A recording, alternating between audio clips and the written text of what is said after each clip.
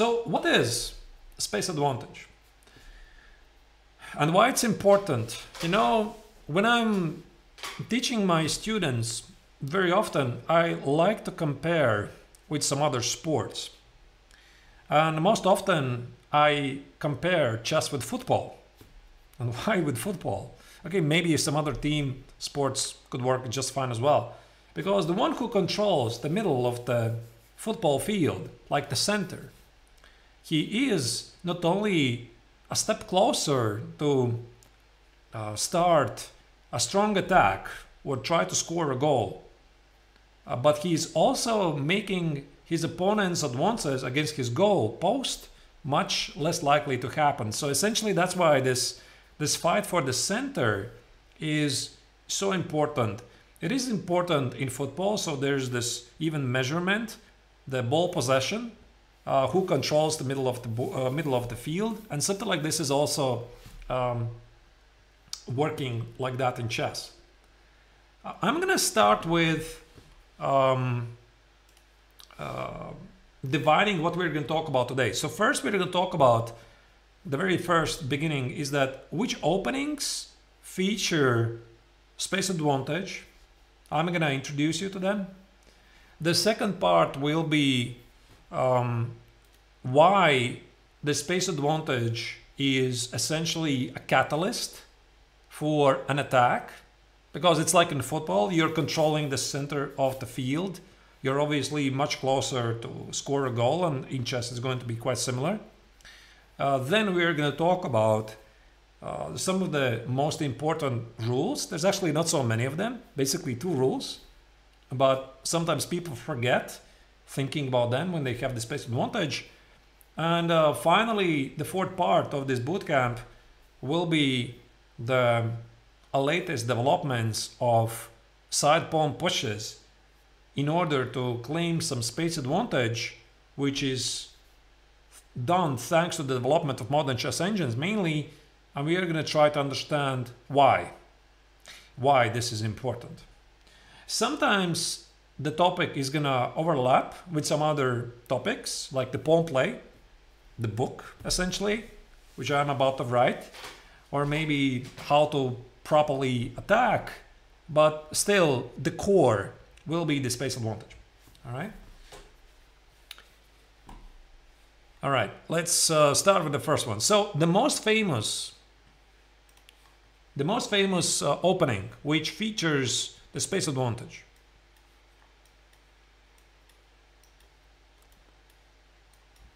is the King's Indian defense, which has been championed throughout the many years by some of the best players in the world. From the Blacks' perspective, Garry Kasparov, Robert James Fischer, the world champions.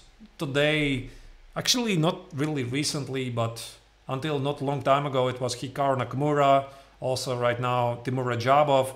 So Black allows White to take space, take the center. And his idea is that he is going to demolish it in one way or another.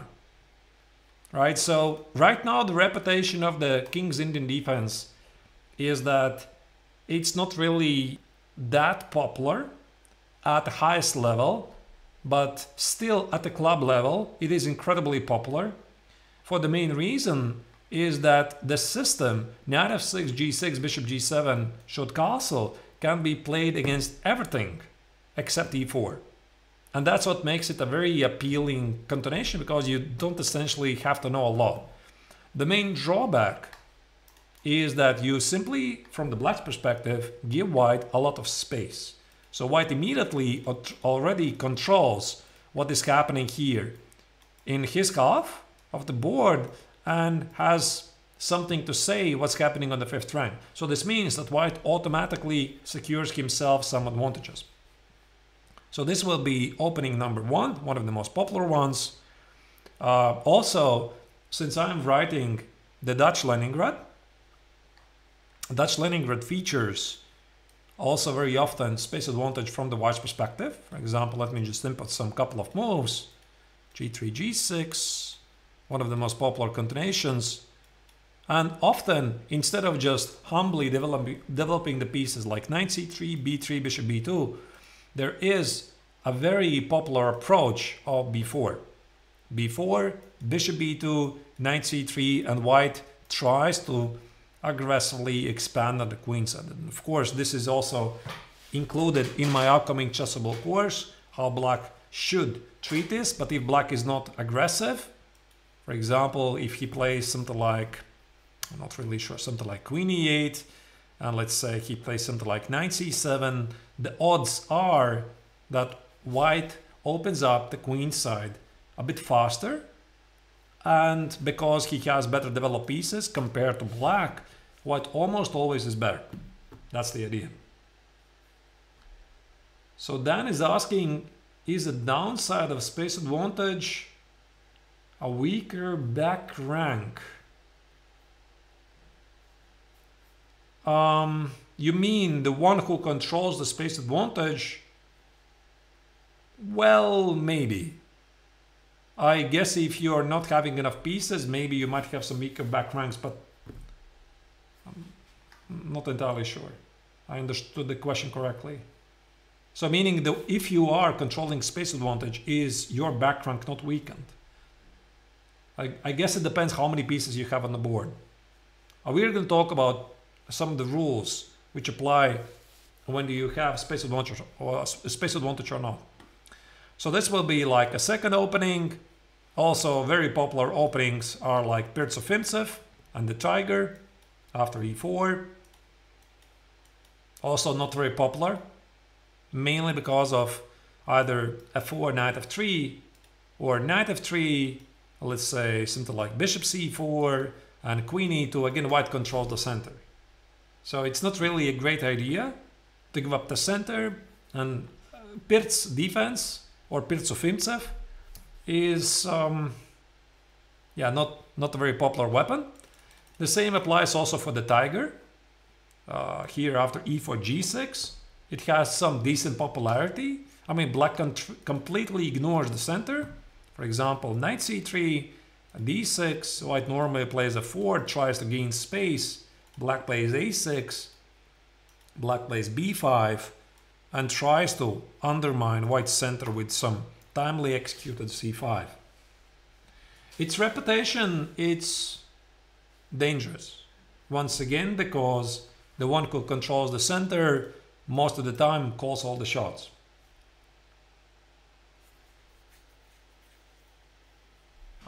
I don't think it works like in football. If you play on your opponent's half, you weaken your defense. Those examples will be quite rare because you still need to crash through the middle field.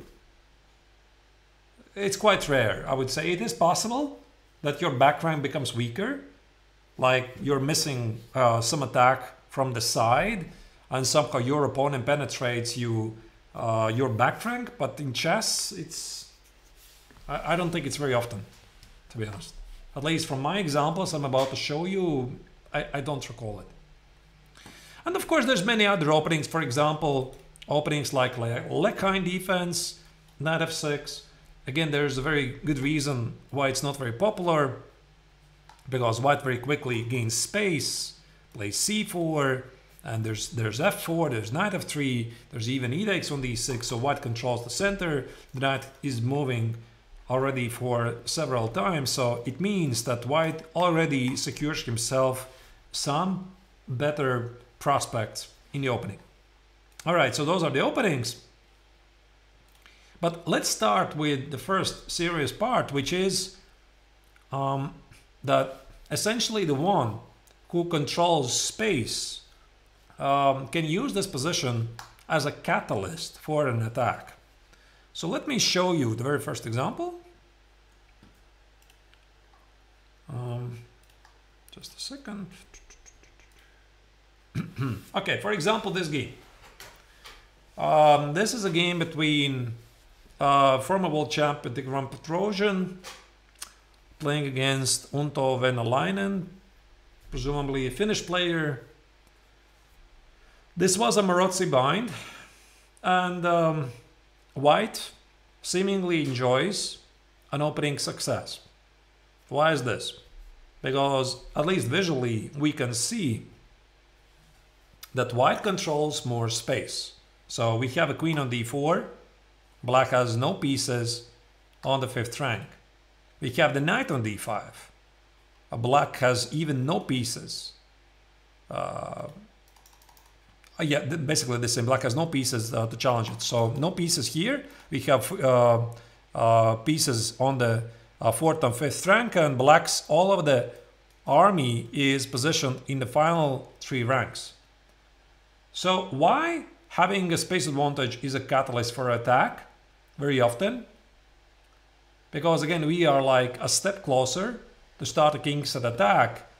And as you can see in this position, Black is seemingly very solid, but his king is feeling a bit insecure. So not only Petrosian continues to play for space advantage, but he starts to think about a potential kingside attack. So what he does, what he did, he played rook c3, which is a really smart move because it doesn't reveal anything. Let's say if Black would take on d5, I would take for the pawn, open up the c file, hit the pawn on a6, and if Black plays b5, White reserves the opportunity to play rook c1 and completely take over the c file. So we could try to limit Black's pieces, something like b4, I don't know, make a window for the king somewhere, play rook c7, queen c7, penetrate Black's defenses and be annoying. So that's why this rook c3 is a multi-purpose move. Here Venäläinen played queen c8, offering a queen trade.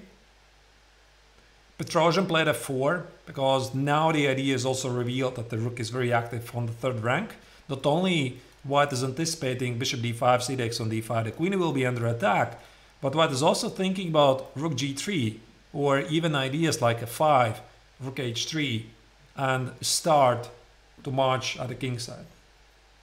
Exactly, because of your nuances, you have a lot of room to move your own pieces. Black doesn't have it. So the game progressed with queen c5, and obviously one of the most important pieces to conduct a successful attack is the queen. So Petrosian of course said no to the queen trade. Now you see already he's thinking about rook g3, f5, queen h6 ideas. So Black played here, rook c1, still anticipating bishop d5, c takes on d5, queen f2. Now Petrosian changed his mind, he saw a way to win a tempi, rook f1, played an f5 idea, and after bishop takes on d5, he changed his mind. He did not play c takes on d5. Why? Because the c file no longer matters. He played e takes on d5 and there's no more moves, but suddenly White's attack is incredibly strong. There's rook h3, a queen h6 threatening, and it's not really clear how Black is planning to defend the h7 pawn.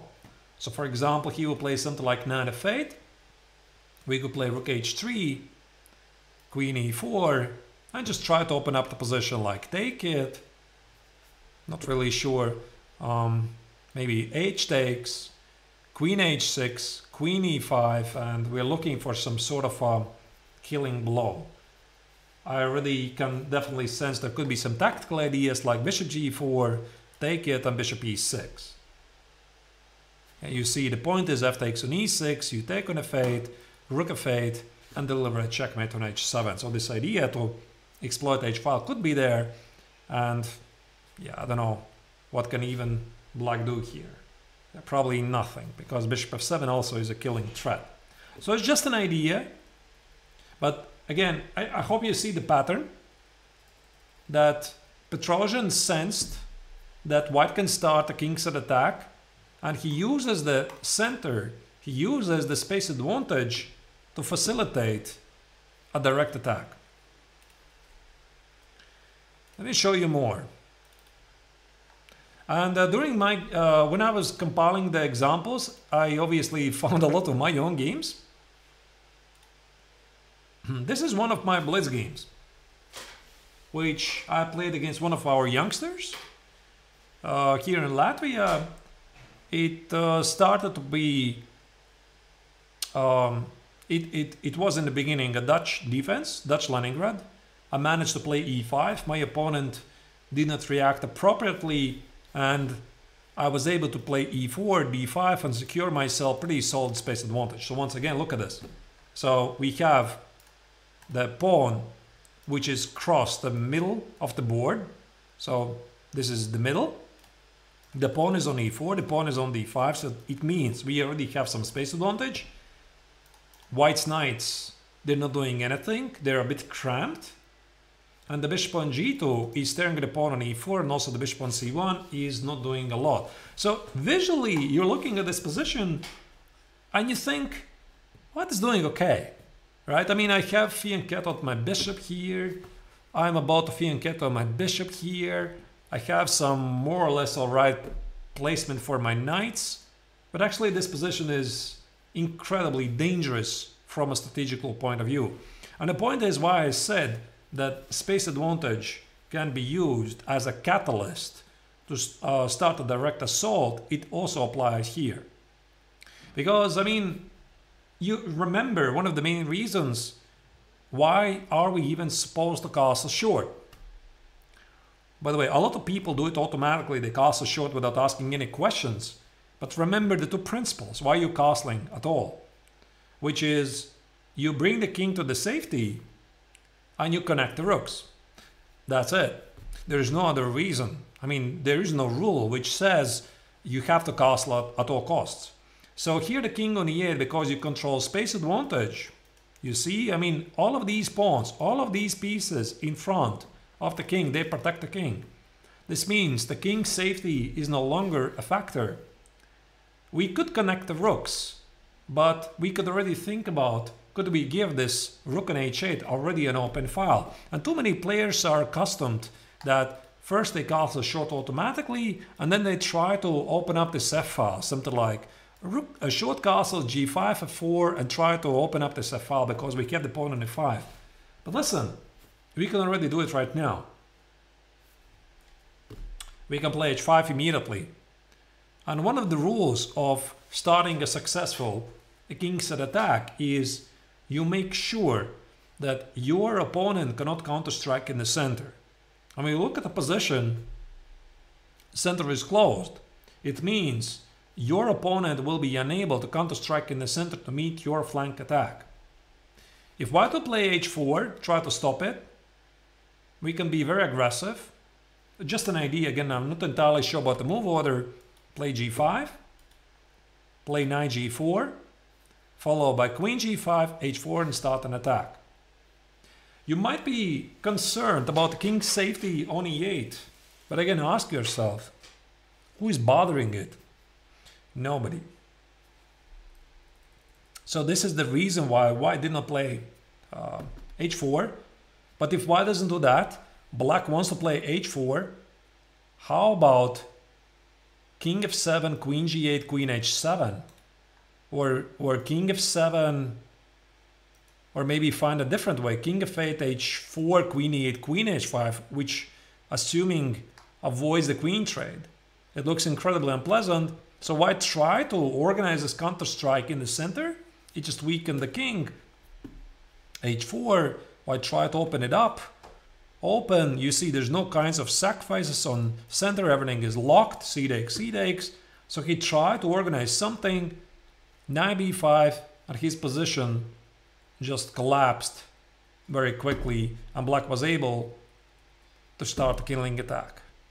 And that's it. Just like that, after the opening, black was immediately victorious. So once again, please understand the main factor for starting a successful king-set attack, a direct assault, was coming straight out of having a significant space advantage. All right, let me show more. Another example.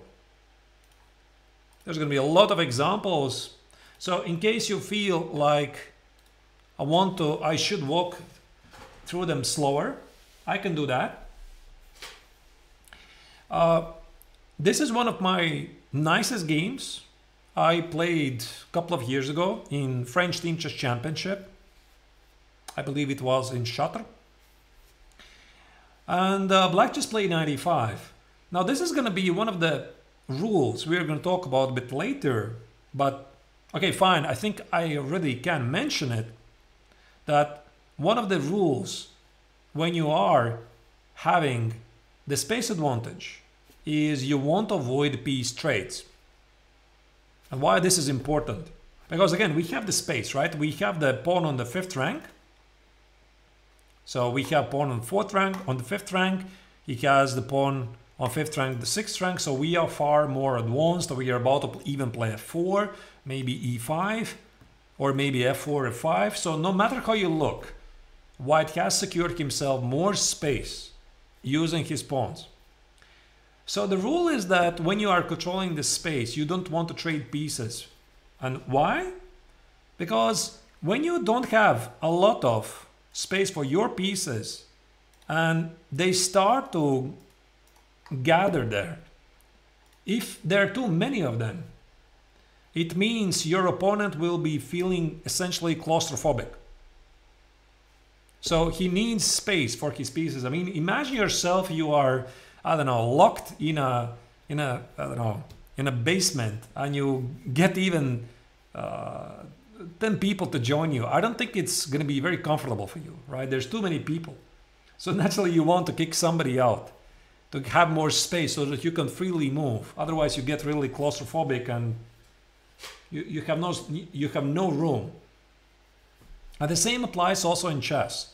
If you don't have enough space for your pieces, they obviously do not operate at their strength, at their actual strength. And that's why here the knight on e5, look at it, this is going to be really important.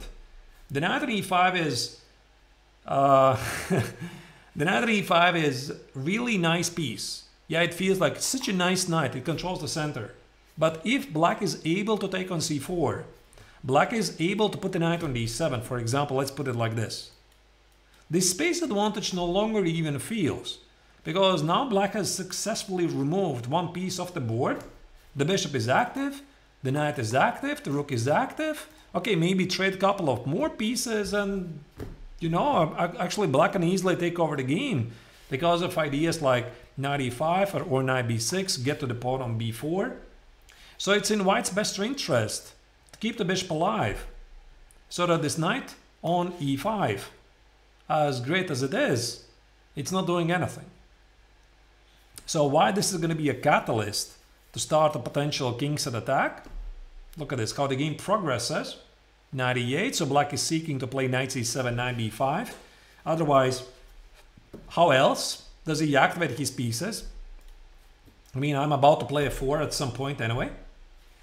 So black plays knight e8. King h1, preparation for f4, making sure there's no c4 discovered check and black activates the queen. Knight c7, and now one of the rules, we already know that when you're having this space advantage, you don't want to trade pieces. So what do you do? Look at this knight on c7, it's not doing anything. So what do? You play f4. You don't allow it to be traded.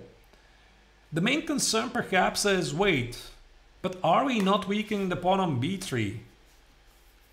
We are. But the question is, can your opponent exploit it?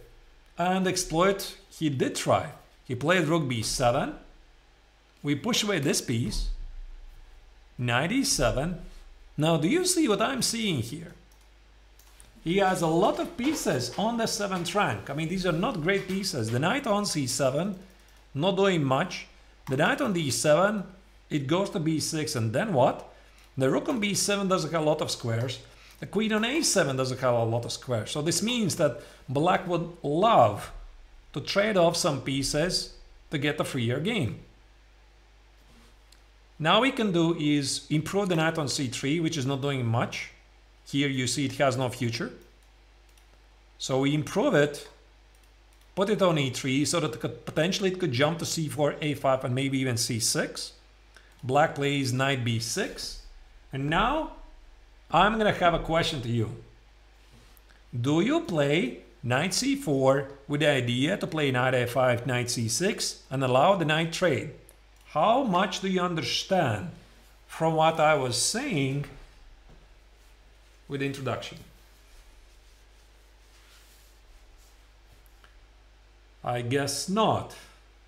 But you know, very often the response is, but they're the same amount, right? I mean, the knight is 3 and the knight is 3, so it seems to be equal. Well, no, it's not equal, because in order to determine which is a better piece, so a knight can be better than the other knight, you simply count the number of physical moves it can make.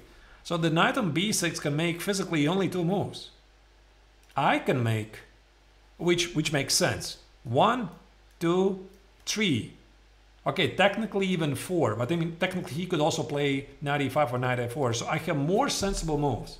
And also look at this, he has amassed a lot of pieces at the queen side, and by having established a solid space advantage, this is a clear indication that you might have a great moment to start a kingside attack. Because look at this bishop is the only defender of the black king. So whatever you do, basically either you play a5, knight g4 and start a direct assault at the king side. These pieces are completely disconnected. The pawn on b3 doesn't matter at all. Or like I played in this game, play h4, try to provoke some targets, works nicely. So black of course felt that things are heating up incredibly quickly. He tried to follow the rule, meaning my opponent starts a flank attack, what I'm supposed to do. I'm supposed to do a counter strike in the center. It's pretty logical, the center is not locked, so he played e6. The only problem is, this is what I wanted. I wanted him to play e6, because now the point is, after a5, I push away the knight, I take on e6, f takes on e6 is out of the question, his king is getting incredibly weak. And even if he does get access to the d4 square for the knight, suddenly I have a monster bishop on c4 with knight g4, f5, h5, threat still to follow. I was able to win a very, very nice game. So again, you still see black is having most of his important pieces tucked away at the queen side. He tried to organize something here at the king side, knight g4, more pieces join here, the bishop at f7, the rook on f1, they're starting to become really dangerous force, and black was just unable to hold this together. I mean, he did try everything he could. Now you see the bishop, the 2 rooks, the queen, and the game finished with a pretty easy exchange sacrifice, bishop e6, rook g6, and mate on the board, meaning king f8 followed by rook g8 or rook h6. No matter where the king goes, we are winning. Now you see actually this bishop on c4, the light square bishop became a monster. So do you remember our choice, what we did right now? So we're strictly following the space advantage rule, meaning it seems like it's an equal trade. Somebody's gonna even say that the knight on e5 is a better piece, but it's not. In the long run, we did not trade it because we felt that f4 is about to follow, the bishop on e2 is a really monster, and then by successfully starting a kingside attack with h4, we anticipate that black is going to play e6, which he has to do it. I mean, otherwise h5 followed by f5 and knight g4, things start to look really dangerous. Now this bishop becomes a monster, although he has, of course, this beautiful knight on d4.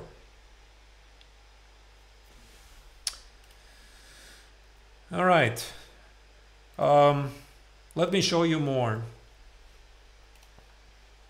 This game, I was on the receiving side.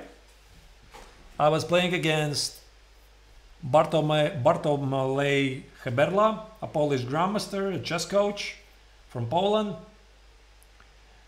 We played a Ra Lopez game, or maybe it was Italian game, I don't remember, several years ago.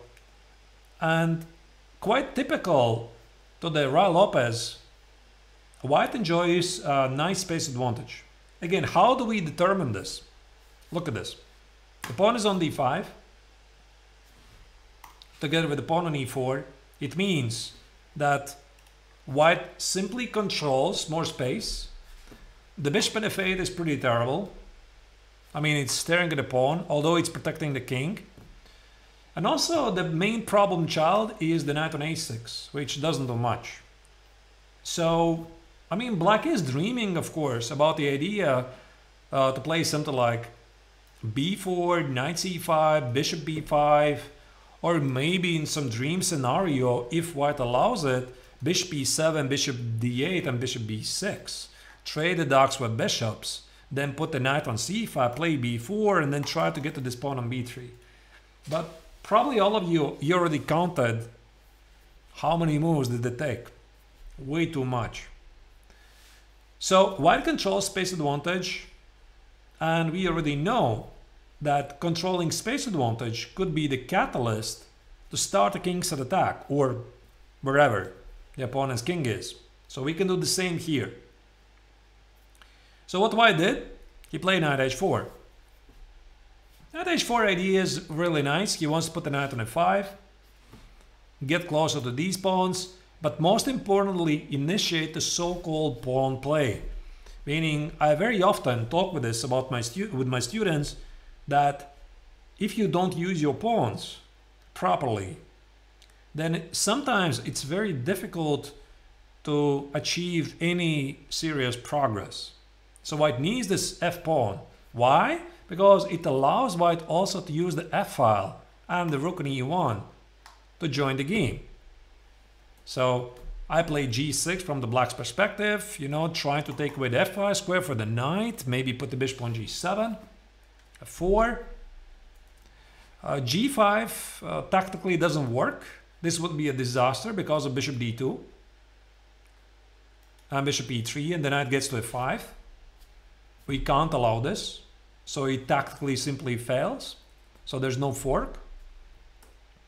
So queen b4 was played, bishop d2, and now white, together with his kingside ambition, is trying to lock away the knight on a6 from the game. So in case you're wondering why white is not trading the queens, the automatic bishop e3, because white just played f4 and played knight h4 and f4 in order to start a kingside attack. So we need a queen for this. So I played with black rook c8, tried to activate the pieces. Now the knight has done its job, it's time to go back. Queen b2, so black is seemingly very aggressive, very active. The c file doesn't matter. Bishop e3, white is threatening with bishop d4. Bishop g7. Rook e2, again no points of penetration, everything is well protected. Bishop d2, and now the key idea, queen e1. Incredibly strong move. So white is threatening to completely shut off the knight on a6 from the game. If he gets to play b4, followed by something like bishop d3, white has a wonderful piece harmony, and the knight on a6, well, it's something we would love to trade. So again, picture this from the black's perspective. We are feeling claustrophobic. We want to trade pieces. And if I was able to trade one piece from black's perspective, which would it be? Totally the knight on a6 for the knight on f3. But I can't do it. I physically can't do it. So that's why I play with black b4, so that white is unable to play b4 himself. I also open up the b5 square for the bishop, open up the d7 square for the knight. I mean, so far it makes perfect sense. So white play bishop d3, attacking the knight. There were some issues with bishop b5, which still probably should have been played. And bishop e3, bishop d4, and finally we get to the critical moment. White uses the space advantage to hit the knight on f6 and suddenly switch to a kingside attack. And again, the space advantage, it facilitated this direct attack at the kingside. So again, it feels that black is almost all right. The knight on c6 finally joins the game. But the problem is white is very fast with the attack, and I can't defend the pawn on h6 properly. How do I defend that? g5, queen f6, king h7, just take on f7. Yeah, hello, they're all the newcomers. So I try to complicate the game. Queen h6, rook f2, rook a2, so white is attacking from all sides. knight g5, there's nothing to be done, and mate on the board. Yeah, so it was really powerful game from Heberla. Again, rook c8, queen h8, queen h7, queen h8, collect the rook, somewhere there's a mate. And yeah, I think I could have started, of course, this position with this. But I felt that you have to understand this moment, because White has secured himself space advantage and needs to decide which direction to take the game. So if we allow Black to trade the knight, or we allow to Black, for example, play bishop e7, bishop d8, bishop b6, we play something slower, we allow Black to activate his pieces, and I think he's actually doing great. So that's why when you have the space, and when you're getting closer to the opponent's king, consider starting a direct assault. So my opponent, he played textbook game. Why not play h5? I think we have to go here. Here, right? h5 is queen h6. It doesn't stop knight g5 threat. That's the problem. I can't defend, right? There's nothing to be done. f6 drops the pawn on g6. I have pieces here, the queen side, but again, you gotta see the pattern. Black doesn't have enough defenders. And that's why it's such a great idea that whenever you're controlling the space advantage, you're thinking about to use it as a catalyst to start a direct attack. Let me show you more. All right, this is actually one of my favorite examples because it was pretty advanced. Why the Alekhine defense is a bad idea. And I absolutely enjoy playing against Alekhine defense. Every single time my opponent hands me on the platter, the center, allows me to bring out the pieces, have a nice harmony. I just want to stand up and say thank you. So this game I played, wow, 5 years ago already. Unbelievable. Yeah, 5 years ago I was doing a chess tour in United States. So first I played in Las Vegas. I believe this was the National Open against Denis Boros. He's originally from Hungary, but I think he was either working or studying in the United States. I'm not entirely sure. Another fellow grandmaster. How do you combat space advancement? Well, try not to allow it. I mean, play openings in general which don't allow your opponent to grab space. Yes, I know Dennis. He is streaming as well. Yes, I know, Chess Weaves, right? If I remember correctly. Right. So, Black wants to play bishop g6. Black wants to play bishop g6 and trade off a couple of pieces. So we already know what he wants. We know the rules. We know that since Black is feeling a bit claustrophobic with his pieces, he would love to get rid of some of the pieces. For example, get off the bishops, get off, let's say, pair of knights, and then he's doing okay. So we're not going to allow him to do that. We play knight f4, hit the bishop here, we trade with the knight, and now, pretty important. My recommendation is sometimes when you're not entirely sure how to continue, I love to think backwards. It's like when I'm looking at this position, what's the first move which is jumping to your attention? You're like, oh, it's rook e1, right? I mean, I have an open file. I should play rook e1. I should try to fight for this open file. Maybe somebody's going to say, no, d5 is the way to go because I'm attacking the knight. Then maybe retreat with the bishop, which is probably still also fine. And maybe then play something like f4 to completely squeeze the opponent. Right. But my suggestion is ask yourself, what does the opponent want? And since you have the space advantage, it's safe to assume that your opponent wants to trade off some pieces. And one of the most important maneuvers in this position is either knight f5, attacking the bishop on e3 and the pawn on d4, or d5. By the way, d5 is a very crucial idea because he wants to combat my center. So let's say, yeah, by the way, the pawn is under attack on d4, so I shouldn't miss that. So let's say I play something like bishop c2. Black could play d5. He could play knight c8, a very common idea in the Alekhine, and put the knight on f5. Yeah, let's say if I'm not really accurate, knight e7, I play whatever, a3, knight f5, takes, and black is doing great. How come, right?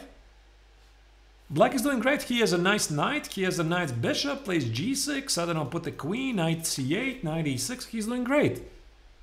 Well, clearly you didn't do something right. So we are going to think backwards.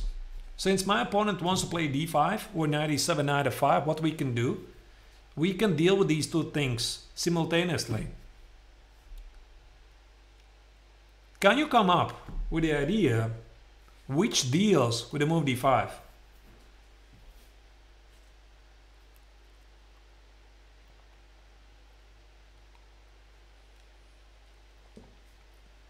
I think it's going to be pretty easy. d5 ourselves, it could be an idea, but what I don't like, it opens up the bishop. Bishop e4 looks suspicious. Why? I think it looks just nice. We protect the pawn and we make sure that d5 is not happening. It's actually a pretty logical move. a4, a5, I'm not sure what changes. Actually, I think we handed the b4 square on the platter, so no more d5. Definitely this knight is going to b4. Nice outpost. This knight already could go to c5. The bishop on d3 has seen better days, so I'm afraid not a4. But bishop e4 I really love. So black cannot play knight e7. Why? We grab the pawn. Just like that, we take the pawn. So he can't play knight e7. He can't play d5. So what do you think he's going to do? Rook b8. Have I written any books? I have written 4 chessable courses. You can check them out. And as I already mentioned in the very beginning, during these days I have reached a formal agreement with Quality Chess. So I will write my very first book. More details will come later. So black played rook b8, and his idea is to play knight e7 and either d5 or knight f5. Now, who wants to be bold and who wants to show the understanding of the space advantage? So we know what black wants. We are thinking backwards. We're thinking black wants to play knight e7, d5 and knight f5. What are you going to do about it? And that's why we have no time for the next move, like rook e1, like rook d1, like h3. Wow, that was actually pretty quick. Yeah, but do you understand why g4? What's so special about the move g4? I mean, why not? I mean, we are weakening the king, right? But the question is, who is gonna exploit this? I mean, how? You are getting punished for weakening the king. There's no peace, even in the close vicinity for the king, right? So also knight e7, not only he can't play knight f5, we have g5. We're actually winning the bishop on the spot. So g4 accomplishes two things at the same time. So we are taking away the f5 square. We are not allowing him to play knight e7. He can't play d5. He can't play knight e7. So what can he do? He played g5 himself, which was pretty smart, right? I mean, he is stopping our advancement of g5. He wants to play knight e7. He wants to play d5. And now remember what I told you. Having space advantage very often is the catalyst for a direct attack. So your opponent just played g5 and he is weakening his own king. Now, what do you think we could do? h4 is tempting. Yeah, I mean, this is actually incredibly tempting. Like h4 takes it, g5. Look at his position. I mean, he's pretty cramped, is he not? No, actually, I look at this and it makes perfect sense. Something like, think about something like maybe either g6, continue the attack, king g2, rook h1. But at the same time, we don't want to rush, right? So when you are trying to start this direct assault, remember how Petrosian played. So he is getting ready for this direct attack, but at the same time, he's not burning all the bridges. King g2, knight e2, knight e2 drops the bishop on e4. King g2, I like it. It's a nice move. But then again, you have to anticipate what you're gonna do against knight e7 and d5. Your opponent wants to do this. d5 drops a piece, I'm afraid, on e4. You can't do this. And we continue to use the g4 pawn as a positional move. So actually g4 is a really odd fianchetto of the bishop. Remember bishop e4?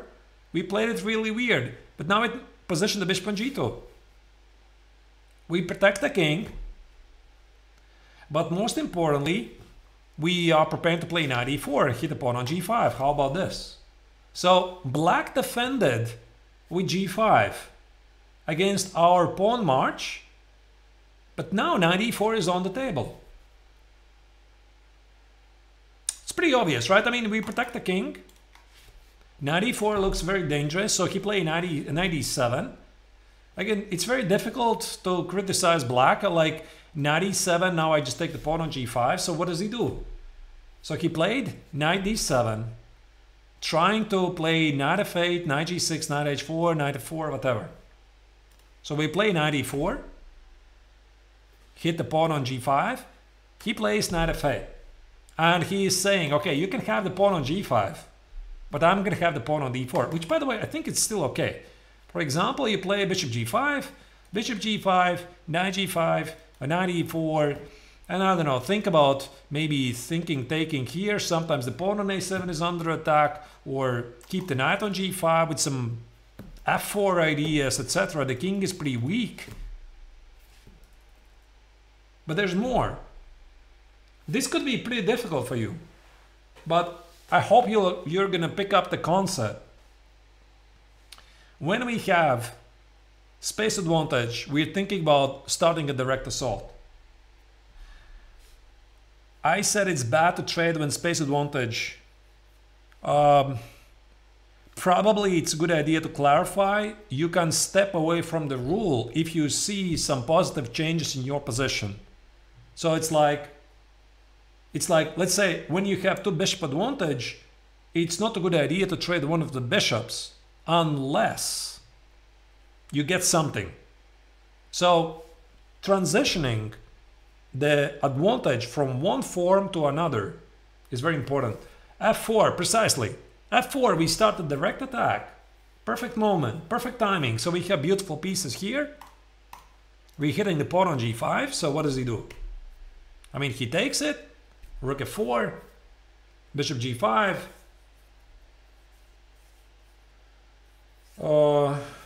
What do you mean, global rule? Now the big question, how to start the direct assault. This is probably going to be one of the most difficult moves of today's bootcamp, but naturally we're thinking about how to expose the king. Knight g5 looks good, but you know, when I saw the following move, I just couldn't resist. Rook f7. So what happens now? A beautiful killer move. Now the point is, if he takes an f7, knight g5, bishop d5, I mean, you gotta sense this is a mate, right? Totally a mate. I mean, king h8, queen g2, queen h3 looks so bad. So he can't do it. If he plays rook e4, there is a I think bishop g5, intermezzo. Again, pretty easy to calculate. The rook is under attack, the queen is under attack, all kinds of intermezzo moves, so everything is falling. So basically after rook f7, he has to take on e3, queen e3. Again, king f7 is knight g5. Same idea, bishop d5 check and queen h3. Rook e4 is, again, there's a million mates, like takes it, play rook f1, bishop d5, queen h3, whatever. Just use your imagination. I mean, this guy, the black king, is definitely getting mated. And finally, the key move after d5, which was very smart defense. I played queen g5. I saw this from afar. Yeah, so queen g5, the key idea, that's a mate threat. He can't take it because there's a killing attack. Again. Yeah, and essentially the position simplified. He played queen g5, knight g5, and knight e6. And after rook f5, I was able to win the game. So the rest is not really important. I mean, this is, of course, really nice, beautiful combination. But you got to understand how it started. Again, it started with the space advantage. By my opponent playing out the Alekhine defense, which hands on the platter, obvious space advantage. I grab it, I have the space, and this time I use the so-called backwards thinking, like, what does my opponent typically want? He wants to play d5, he wants to play knight e7, knight f5. So bishop e4 came together with the move g4. Because when I played bishop e4, I already anticipated that he's going to play rook b8, because otherwise, how else does he play d5 or knight f5? I mean, he could have played queen d7, but he is not even closer by playing knight e7, knight f5. So of course, I anticipated that rook b8 will be the move. And then g4, bishop g2. If you ask me, did I see from afar f4? No, I did not see f4 at all. It was just an idea to take the f5 square, put the bishop on g2. I saw ideas like knight e4, g4, and basically from here, I just improvised, right? I was not even sure from the very beginning, should I take it on f6 or on g5? And then I felt, okay, this is a very good moment to start the attack. And then, of course, I saw, before I mean, when I was calculating f4, I saw that there's this cute idea rook f7. So I had just to calculate. But again, I mean, if you are not able to do this, you can of course just play knight g5 as well. Queen g5, you have two bishops, a beautiful center, and big advantage. Yeah, so this is of course still pretty nice. Something like rook e4, and white absolutely enjoys a strong position with two bishops in an open position. All right, let's continue. I believe this game I already showed in one of my streams, and it should be also available. Thank you. Yeah, this should be also available on my YouTube channel. One of my greatest Catalan games against the Danish chess legend Hansen Sunneberg. I was incredibly happy about the game because Sunneberg is a great expert in a Catalan, and I was able to beat him. Right. So again, let's have a look at this position. So we enjoy a considerable space advantage. What is it? So we have the center, which basically is the space advantage. And our opponent is having some issues with his pieces. The harmony is not great. The bishop on d7 is pretty terrible. The bishop on f8 is not doing much. So we're thinking about starting a direct assault. Black has bad pieces, exactly. So our space advantage will be a catalyst to start a direct assault. I mean, he has only a couple of defenders. So that's why the right idea here first is to make sure that he can't use the queen to defend the king. Bishop a2, bishop b1, this is what was played in the game, which is very human. But the stronger response was e5, bishop d2 to shut off the queen from the game, and then play h4, queen e4, bishop d3, g6, h5, and rip apart black's defenses. This is strategically losing for black. Again, we're using the space advantage to start a direct assault. So he can't properly meet it. Every single move he's gonna make it is gonna weaken his defense. So I had the same idea, but I didn't really expect that Queen h5 is gonna be such a strong defense. Meaning I missed from afar that after e5, bishop b1, which I thought is really great because I had a feeling that the queen on h5 is disconnected. I did not see from afar this very powerful pawn sacrifice, and actually black is doing really great. So that's why I'm saying that this e5 idea, maybe thinking a bit backwards, trying to not allow the black queen to join the defense, was smarter. But my opponent missed it.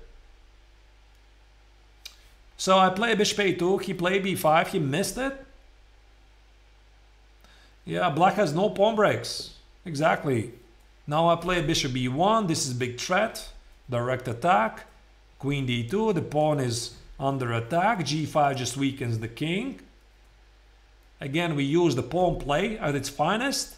e5, h5, you see the king on h7 is under a pin from the white slide square bishop. So he tried, of course, to organize something at the queen side. e5, knight e5, h5, this pin will kill black, so he can't do it. h5, h takes, and from here it was unstoppable attack. So yeah, I won the game. In case you're interested, you can find this game with full notation on my YouTube channel. It was part of the series Inside the Mind of a Grandmaster, but I to be honest, I don't remember what was the title of the video. It's definitely there. All right. Yeah, maybe let me show you again some simpler examples like this one.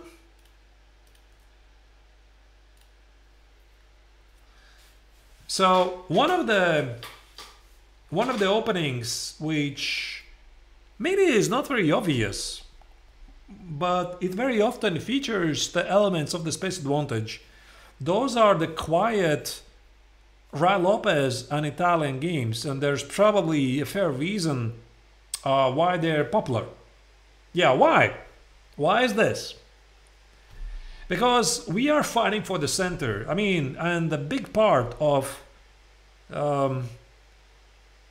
establishing yourself a solid space advantage is you are fighting for the center. I mean, there's a very good reason why all of the chess coaches, they're saying you the same.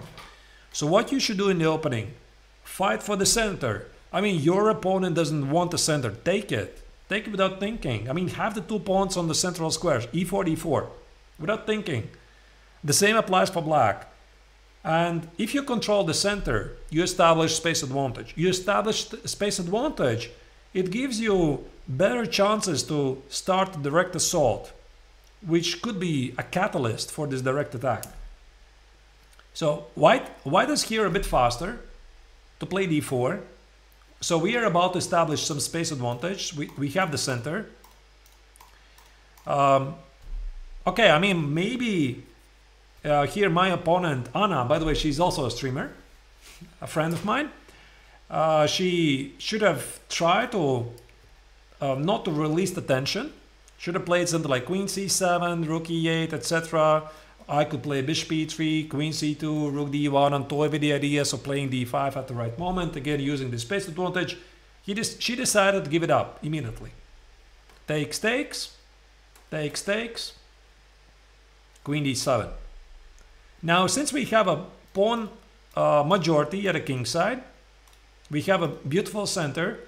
We are already thinking about starting a direct assault at the king side. It is protected with 2 knights, obviously. But we could use some of the rearrangement of the pieces. So we start with queen c2. The queen is getting closer to the king. Rook e8.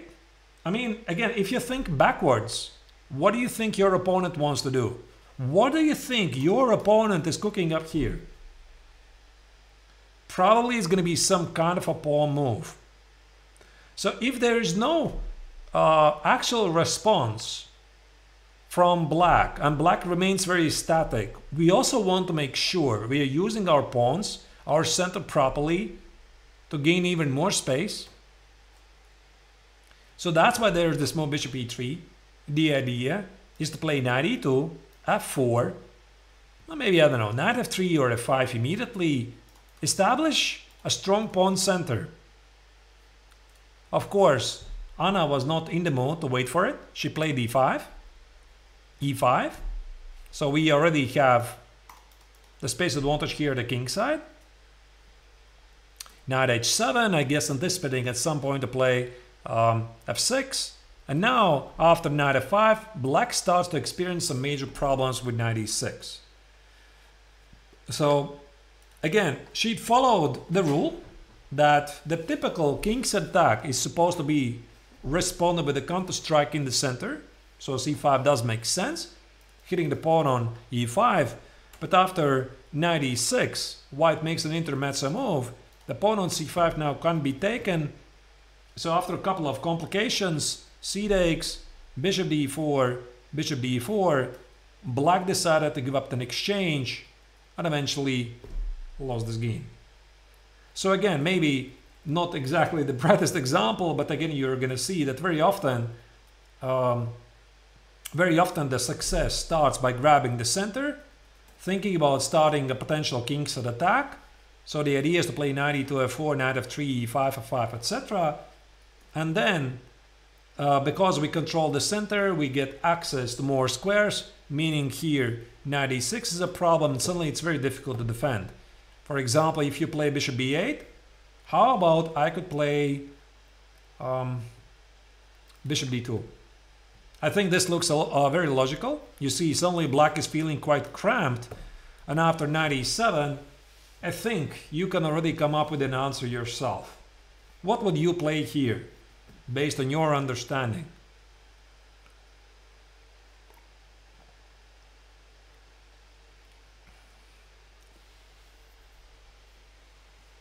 So black wants to trade the knights, play f6, open up the rooks. They're going to be pretty active. If you are black, I'm sure you would love to trade. If we say no to the trade, black plays f6, he's doing okay. Knight g7. Oh, knight g7 is a bit too much. Knight h6. Yeah, but then we lose all the space advantage. Even though, I mean, this will be a good material gain, but black is pretty active, like queen f5. We have nothing left from the space advantage. I mean, actually, black's two minor pieces are pretty great. So we're trying to use the space advantage. Since f6 is a problem, how about we play g4? Exactly. Yeah, I see Sachin Sayo already said g4. There's no g6. The pawn on h6 is under attack. And knight f5, we don't trade the queens. I'm still thinking about the direct attack at the king side. So, I mean, how do you deal with these pawns on e5, f5? The knight on h7 is dead, right? f6, probably e6. So let's say queen e6 looks really dangerous. But again, the question is, how exactly is your opponent planning to exploit this? Let's say knight g5, this is a problem, play h4. There's no checks, no checks, no checks. If you feel threatened, you can play king f1. The king is feeling secure. Black's knight on h7 is dead. g6 just exposes the king even further. The pawn on h6 is under attack, and the pawn on e6 is a monster. Even bishop b4 at the right moment could be making a big difference. So this move g4 doesn't allow black to activate the pieces, and look at those rooks. They're really feeling claustrophobic. So if we would not do this, or we would trade here, or let's say make some, okay, let's not blunder bishop b4, let's like queen e7, and whatever. Let's say you play, I don't know, bishop c3. Suddenly, we have no space advantage left. and black is just fine. So clearly we did something wrong. All right. So obviously a big question very often is when to trade and when not to trade. And since we're talking about Italian and Raul Lopez games, let me move on. So I would like to show you a very famous game, at least a part of it, which is the 12th world champion Anatoly Karpov playing against Wolfgang Gunziker. And a very famous idea in the Raul Lopez, if you get to play Raul Lopez, is the following move d5, which maybe from a certain point of view doesn't make any sense, because white relieves any tension from the center. But then again, you look at the position more closely and start to realize not only you have a space advantage, the pawn on d5 is making these pieces pretty passive, but very often in the Raul Lopez, black is experiencing big issues with the knight. So again, if we try to picture some scenario where black is able to remove a couple of pieces of the board, you know what I'm gonna say? I'm gonna say trade the knights, trade the bishops, and black is doing fantastic. Yeah, so he's gonna play bishop d7, g6, knight h5, f5, or he's gonna play bishop d7, a5, b4, etc, etc, etc. But obviously he can't do that. He would love to, but he can't do that. So he played knight e8. His idea was to play knight b7, c4, knight c5, put the knight on c5. I mean, try to activate it. Karpov played a4, trying to open up the a file, since black has not ideal harmony of the pieces. Takes, takes, and now let's think backwards. Let's think like Karpov. How are you going to meet black's idea c4, knight b7, and knight c5? Think about this. And the way you're going to think about this, you're going to realize everything else is much less, like the typical move knight f1, knight g3, or whatever. Yeah, I guess knight f1, knight g3 would be the obvious move. How do you deal with knight b7, c4, knight c5? Because you treat this knight on d8 is something which you could exploit. c4, you're opening up the queen side for the rook. Although you make this knight look bad, you're also making the pawn on b2 a slight weakness.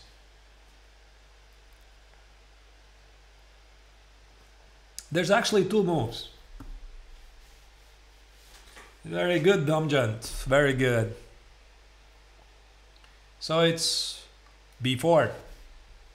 Why? Yeah, b3 actually is working just fine. b3 is also good. This is also good. I like it. It's a very typical move in the Raul Lopez. But after b4, I think if we can do it immediately, we should do it. Because we make sure this knight is imprisoned. It's not going anywhere. And also with the move of b4, we fix the pawn on b5 as a weakness.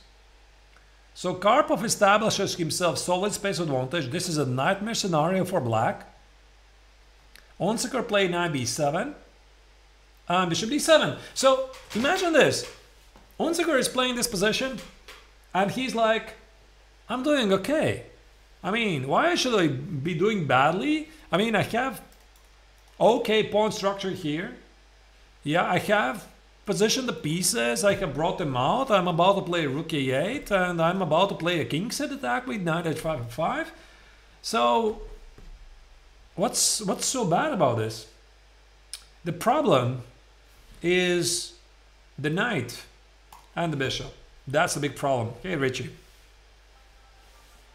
Appreciate that for the sub. Thank you. So bishop e3, queen d2. So the fight for the a file goes on.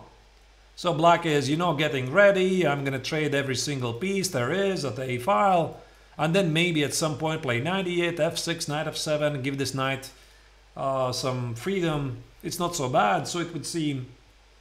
So bishop d3, knight g3, bishop f8. So black is rearranging the pieces. Rook a2. So white is trying to take over the a file. And now c4. Finally, black had it enough. The pawn on b5 is getting hammered.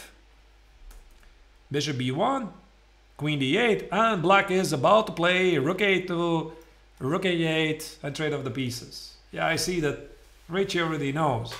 The famous move. But why? Do you understand why Karpov played bishop a7? Obviously, this is one of the most famous moves of Karpov. But do you understand why he did this? How he even came up with the concept of playing bishop a7? What's so special about not trading the rooks? That's why we have to go back. I'll talk a bit about the rules of space advantage. You have to understand what black wants to achieve. He is lacking space. White has space. So what do you think he wants to do? He wants to trade this rook. He doesn't do much. This rook on c8 doesn't do much. He wants to put the other rook on a8. Trade this guy as well. Maybe even trade queens. And everything is locked. Right? With bishop a7, we make sure he's feeling claustrophobic. Look at this. I mean, this rook, no moves. This rook, no moves. Okay, rook c7. Queen is really limited. The knight on b7 already is dead. The bishop on d7 doesn't do much. The bishop on f8 is terrible. So, actually, black is about to reach a position where he has physically no moves. And that's what makes this bishop a7 so strong. That Karpov recognizes that this position is clearly driven by the space advantage, and he makes sure his opponent cannot trade off these pieces.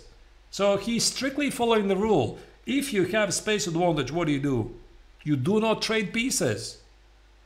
If your opponent is lacking space, what do you think he wants to do? He wants to trade pieces.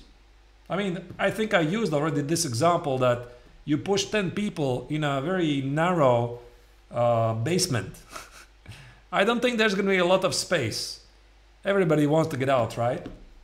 So I think black is feeling really cramped in this position. So Karpov played bishop c2. He played rook a1, queen e7.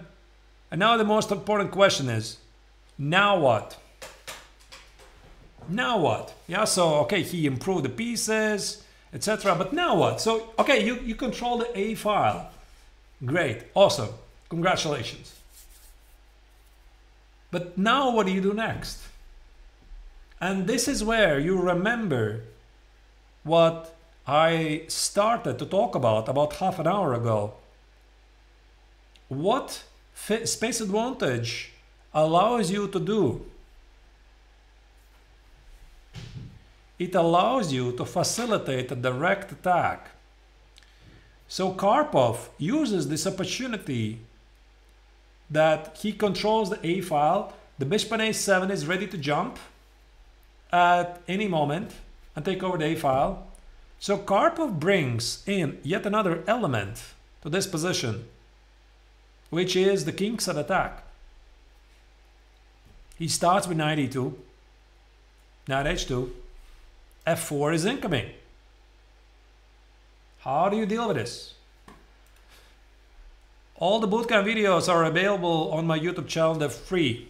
They're free. They cost you nothing.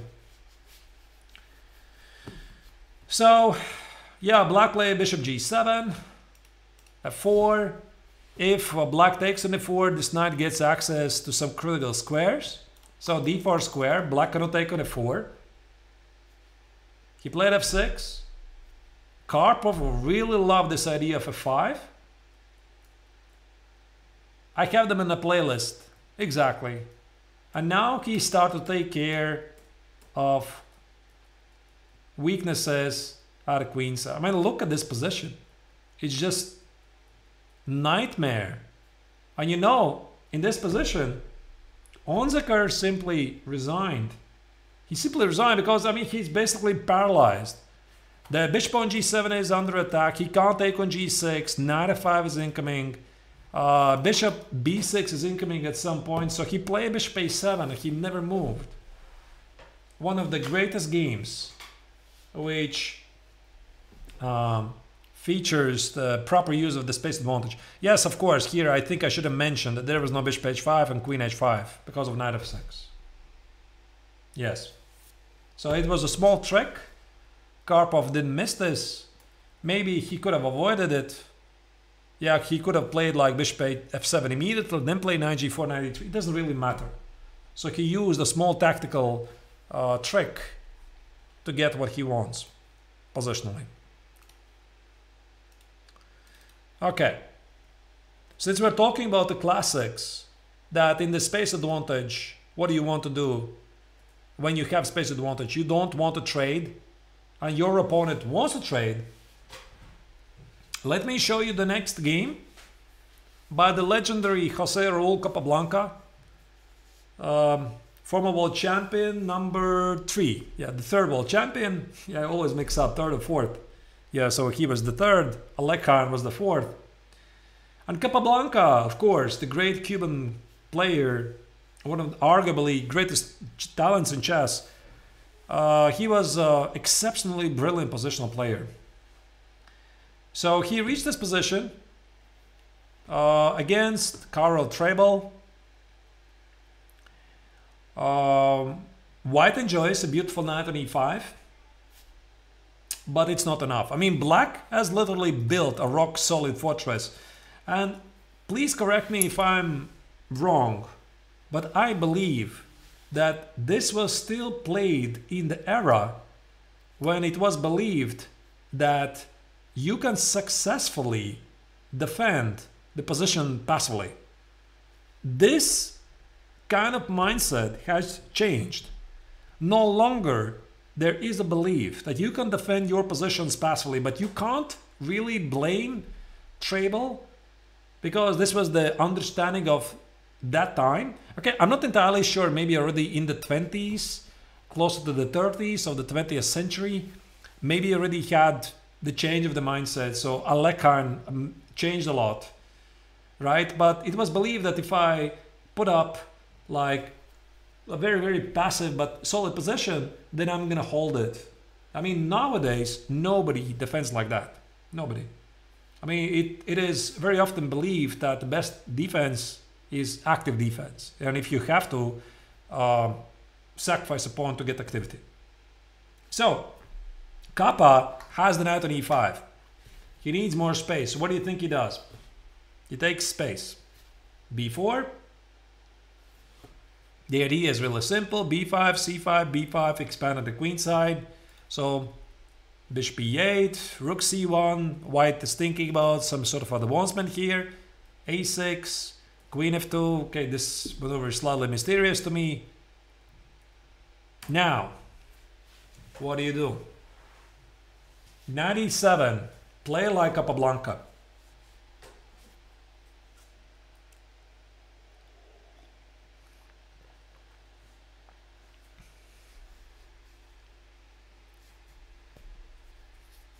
h3.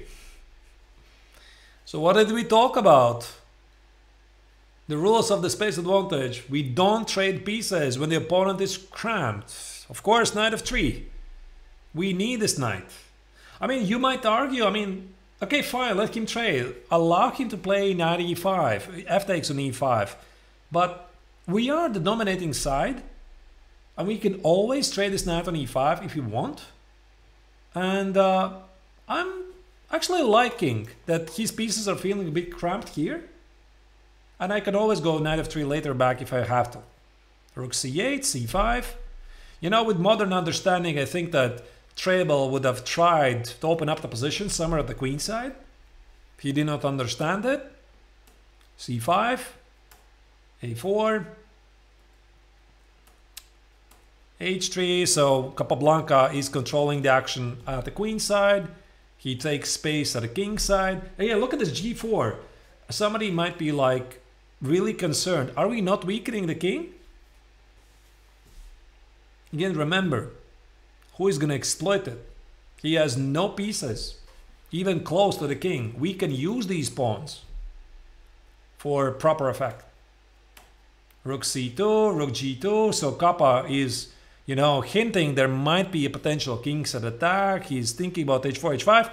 And now something incredible happens. Even more space. g5. Unbelievable. So he starts to squeeze black in earnest. So g5, h4. Black is completely helpless. h5. Black cannot take it. It would weaken the king completely. No rush. Queen c3, king f2, rook h1. And just when black is ready to rearrange his pieces, queen a1, queen a3, and Capablanca is looking for the final killing blow. There you go. b5 finally works with a key idea. h6. Shut off those rooks from the game.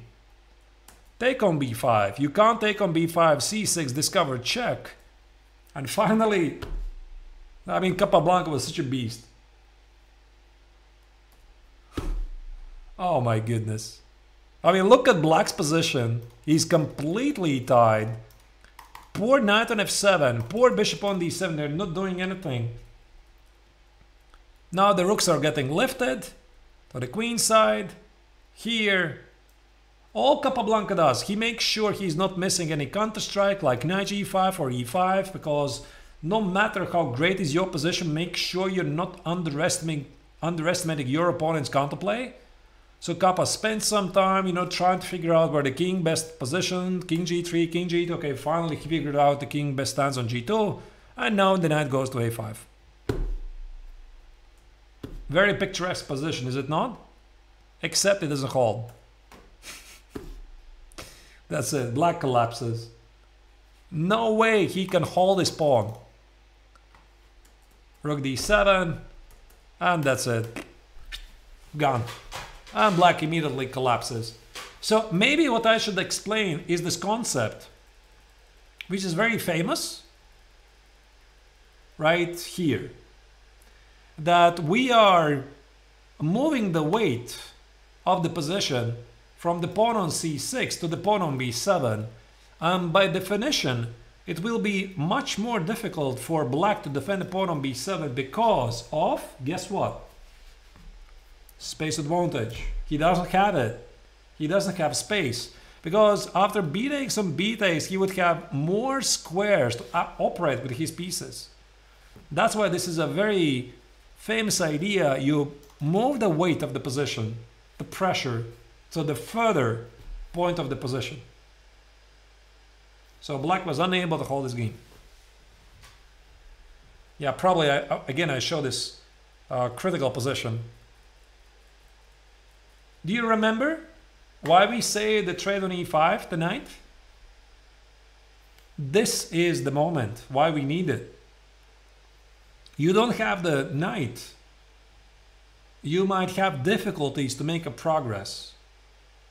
So it could be that also this was one of the games which essentially changed the attitude that you can't hold these positions passively.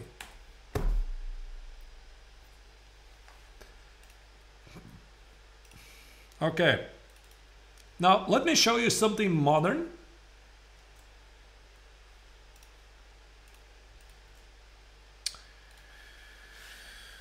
Black just played knight e7. The game of David Navarra against Rauf Mamedov. But to be honest, I could have easily shown my games as well. Why is this? Because this is the Maróczy bind. Maróczy bind means pawns on e4, e4, f3 against the pawn on d6. I have a special bootcamp video about the Maróczy bind, and actually I think if you're watching this bootcamp, it would be a great idea for you to combine it with the Maróczy bind, because in the Maróczy bind it was one of the first boot camps I did, I talk about the space advantage. And one of the main reasons why we're setting up the Morozzi-Ban is to, again, gain space and make sure that your opponent cannot improve. So again, a lot of backwards thinking here. So black just played knight e7. If white is the move, must play bishop e3. Yes, Richie, but why? Do you understand why it is bishop e3? Of course, it's bishop e3. It's a very famous maneuver in this position, ignoring this very strong bishop, and it kind of makes no sense. But when we look at this position more closer, we realize that black has major difficulties with the pawn play. Meaning, a4 is b4. There's no b5. There's no d5. There's no e6, d5. e6, the pawn is weak. If he plays f5, we take it and we transpose the weight of the position to the pawn on e7. So ultimately, we play bishop e3 to limit him off the pawn play. Once again, a4 is b4. But again, why we do this? What should black do against space advantage? First, not allow it. Second, trade pieces. And this is exactly what Mamedov was trying to do. Of course, this is a highly theoretical position. So if you play rook b1, or let's say, okay, whatever, rook d1, I just develop the piece centrally and I don't know, I'm trying to do something there. I'm going to trade it and play queen b6. You're like, okay, great. I'm trading the queens, I have space, right? But what do you do next? For example, I go here. And I'm thinking about the idea like playing e5, f5, bring the king to e7. And black's ambition here is make white suffer because of the supposedly bad light square bishop. Now you know why black does this. So he secures himself a nice outpost on d4, c5 for his knight. Although, by the way, this position is still okay for white. I think that there's no need for you to do this. Maybe even f6 is more accurate. f6, bishop e8, bishop f7, or king f7, rook d8, e5, king e7, f5, etc. All of this is pretty common. And this bishop on e2 is not doing much. So, we play bishop e3. Also, the bishop is crucial in endgame. Right. Yeah, we keep a better control to dark squares, Richie. So what happened here? Look at this. So knight c5, queen b6. So black is thinking about queen b4, a4. All of this I talk about in my bootcamp episode about the Morozzi-Ban. This position is there. I remember it clearly. Rook c8, rook c2, queen b4, and queen c1. So essentially, white has set up a position to anticipate black's a4, which now loses due to a3, b4. Queen b6, king h1, h5.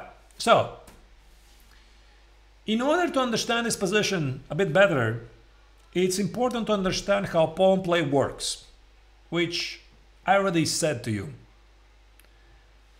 a4 is b4, there's no b5, there's no d5. e6 weakens the pawn on d6. f5, white takes it and weakens the pawn on e7. So, what Mamedov tries to do, he tries to, initiate some sort of a kingside attack pawn play, and he's thinking about queen d8, queen f8, and play bishop h6. Insist on the bishop trade. Also king h7, queen d8, queen f8, and trade the bishops. So it's a long way. Why king h1 and not king f1? Well, I don't know, because the king is feeling safer there. Not at f1, really. But I'm not sure. I think actually bishop f1 is the typical move for the bishop. Bishop f1, g3, bishop h3, and the king at f1 would make this maneuver impossible. So, yeah, a3 was immediately played by Navarra. Queen d2, gaining space, bishop f1, queen f8, b4, not f4. All right, now it's your chance to shine. What do you do?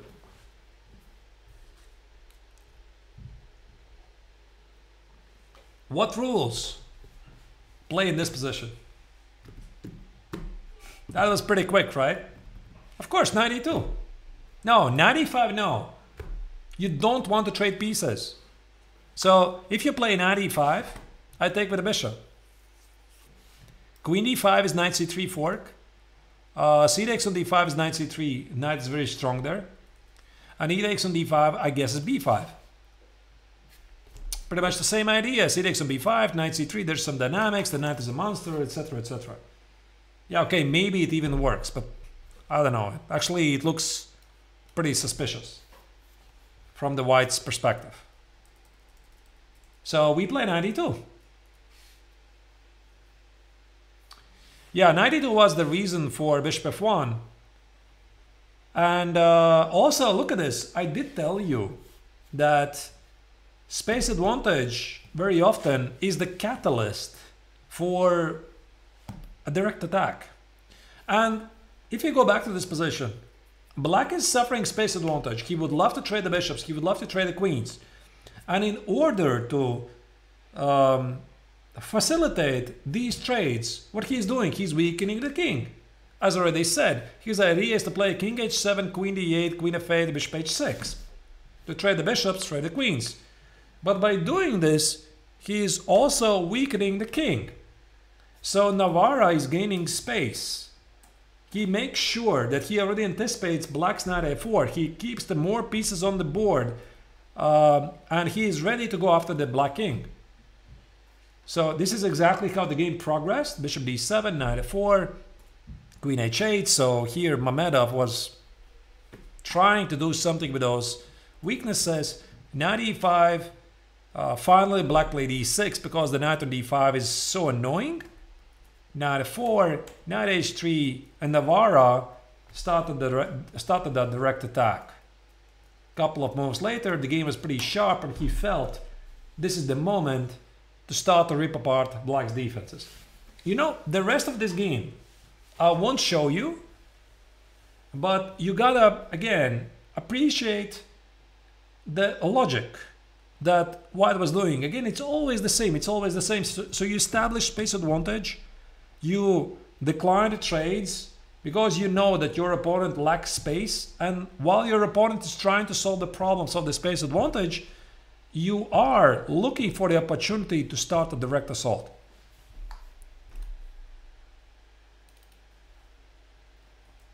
Let me show you a simpler example. Again, about the trade. So, an opening, some Pirtsov-Imtsev. By the way, one of the reasons why Pirts is not a great opening, because it just hands you the center on the platter.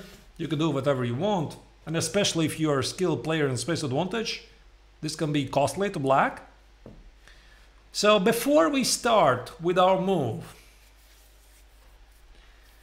try to think backwards. This is one of my favorite topics.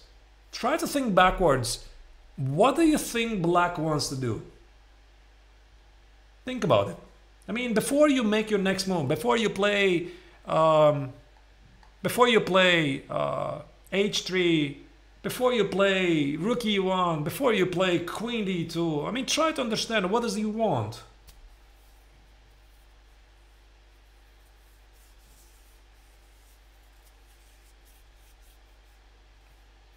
I use this very often.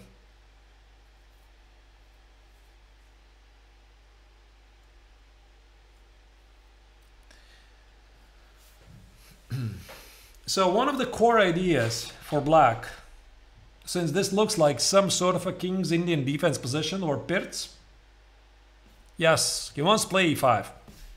So if you play h3, he's gonna take it.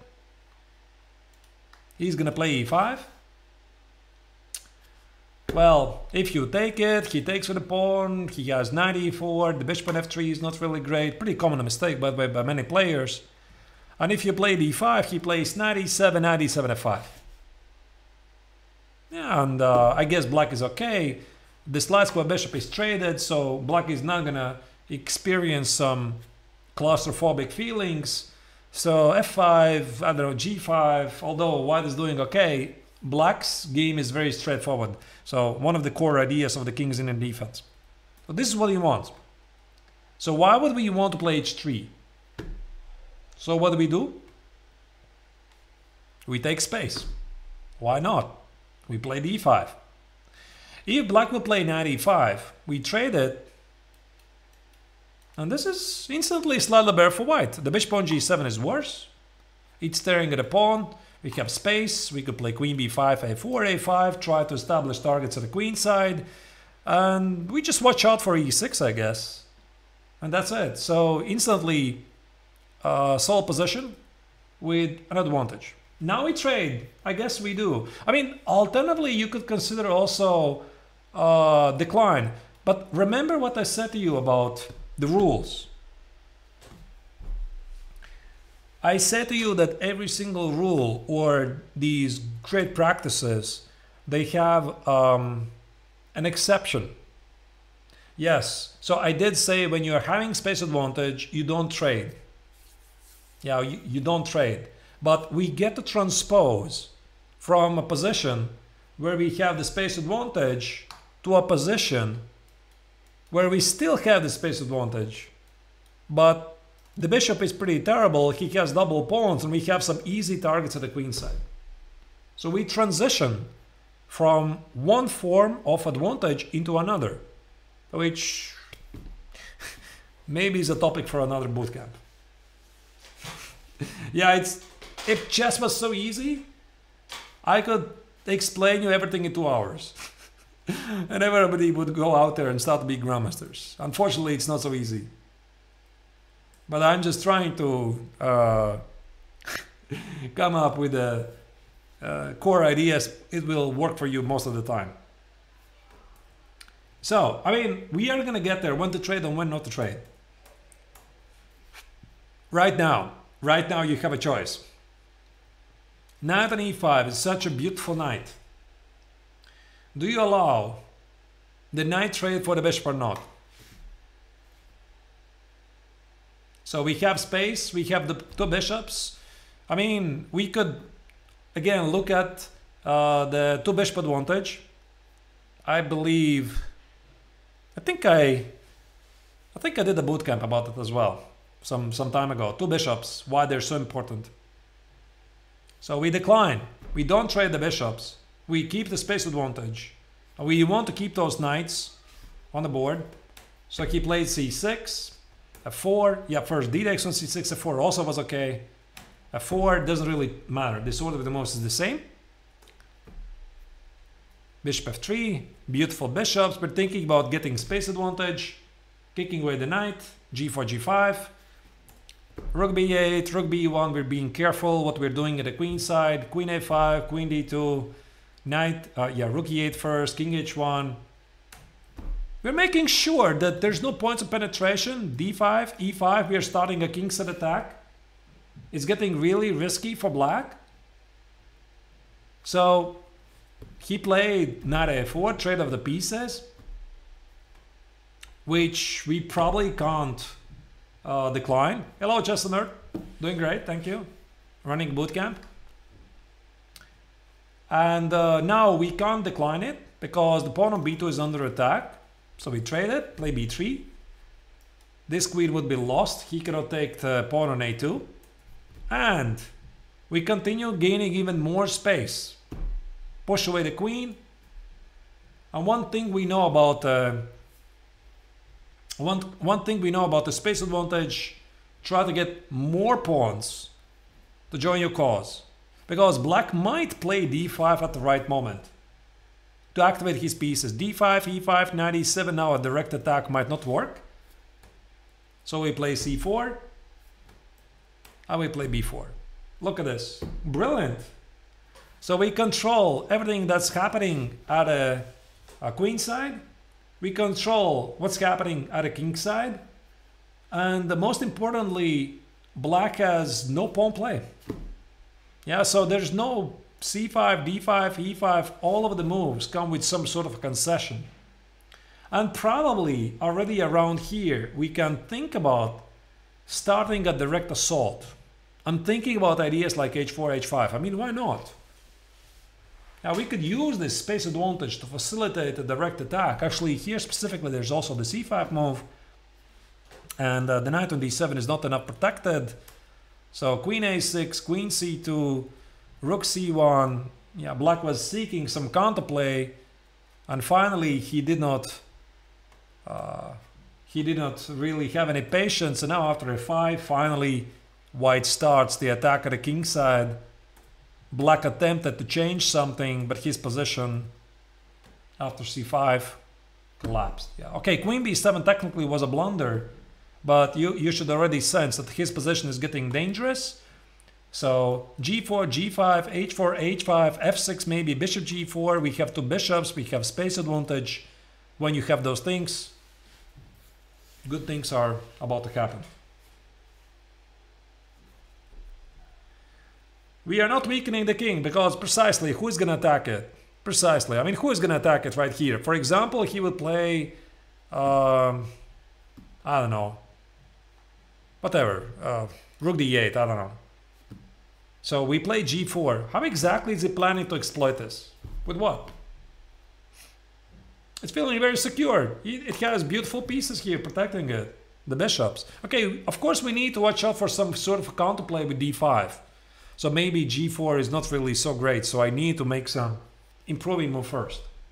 Maybe actually something like c5, takes, and something like bishop e2, bishop c4. Not overly focus on this king side attack, but use the two bishops. Again, depends on the occasion.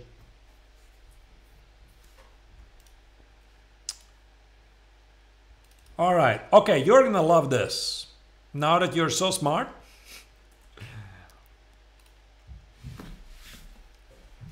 Black misplayed the opening. He just played knight g5. I'm giving you a chance to shine. What do you do?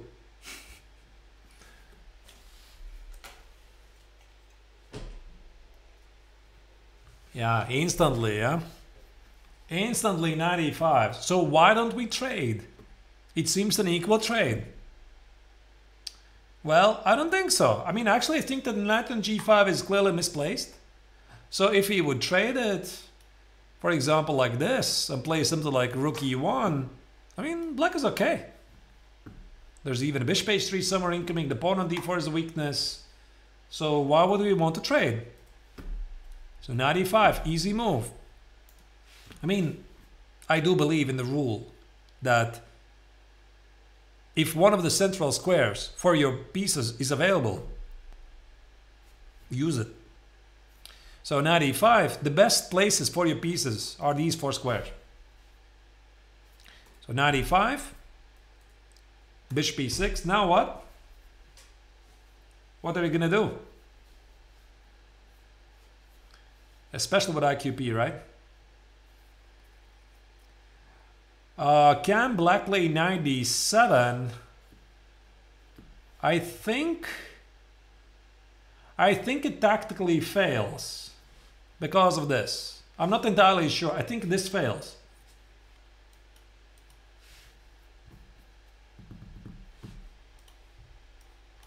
I'm not entirely sure, but that's what it looks like because black is underdeveloped. So the threat is bishop f7, queen g5. So you would have to play g6. I probably take it and queen h7. I think with such a weak king, queen g6 is also incoming, f4, f5 is incoming, this should be a win. You know, I'm not entirely sure about this, but this idea of knight f7, queen h5, and queen h7 is always there. So black play bishop e6 instead. So what do you do? So he makes sure this trick of knight f7 doesn't work, and he wants to trade pieces. Bishop d3.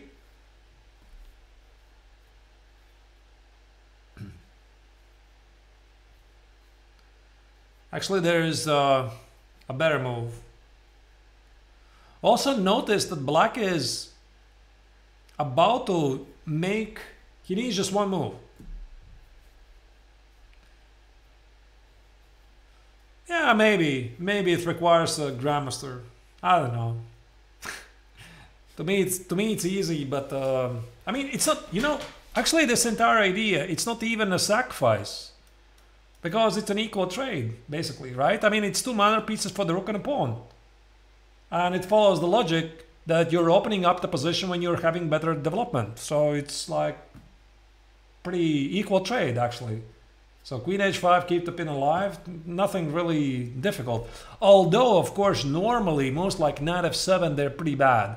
Because unfortunately, too many players tend to evaluate the 2 minor pieces. They give them higher priority than the rook. It's not always the case. Yes, d5. So we use space to our advantage. Black needs 1 move to finish his development. He needs knight e4, 1 move to finish development. And here, white could have finished off the game immediately. h4. Again, big scare. How can you play like this? We're weakening the king. The pawns are supposed to protect the pawn. Yeah, sure, but where does the knight go? Takes, and we already know the following idea. Rook e1 and bishop f5. Black needs 1 move. 1 move. But he doesn't have it. You already know the motive. King f7 is d6, super easy. Discovered check. And rook f7, d6, the same idea. Basically, we are not even sacrificing anything, so it's an equal trade. And let's say bishop d6. That's it. Yeah, king h5, queen f5. It's lights out.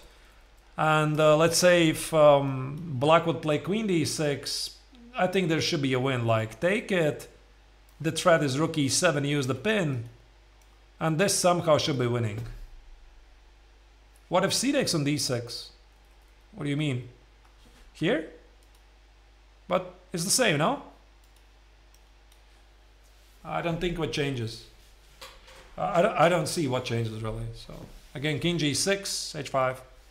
And we actually use the fact that the pawn stands on h4. So you're just winning a lot of things. So, but in the game, why I didn't notice this? That was me. So I played g4, which looks very bold, but again, we're using the space advantage. We are not allowing any unnecessary trades. The threat is to play f4, win a piece. Bishop d6.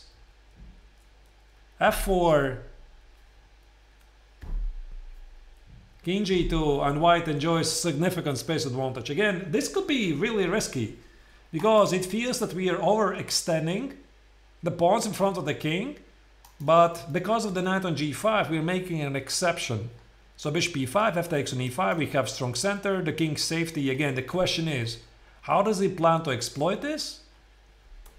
So he managed to play f5, there was nothing better. And after queen d4, white still had a solid advantage, although it was no longer winning. Why king g2? Because king g2 enables the threat of h4. If you play h4 immediately, there's this check. And king g2 makes sure that there's no checks. It deals with any knight h3 ideas. It deals with any bishop c5 ideas as well, right? So king g2 just covered the weaknesses that we created. I mean, I totally get it. This is really advanced. It is advanced that you play g4, f4 here, actively push the pawns in front of the king. But again, you should appreciate that it gives you the chance to generate space advantage at the king side, right? And the question is, can your opponent somehow use this? For example, okay, definitely h4 trade and rook e1 was instantly killing with knight f7, but even this idea is very nice because he's losing so many tempi that it's worth it.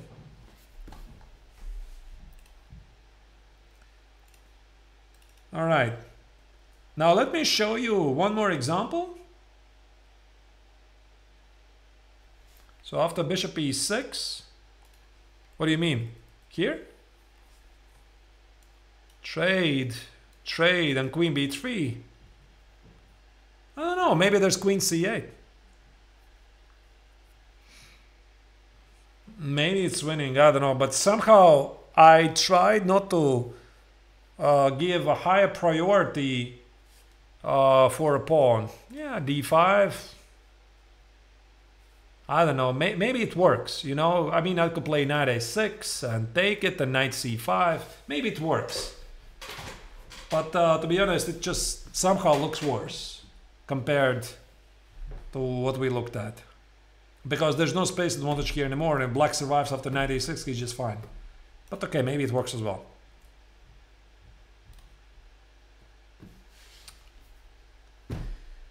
Another Alekhine game.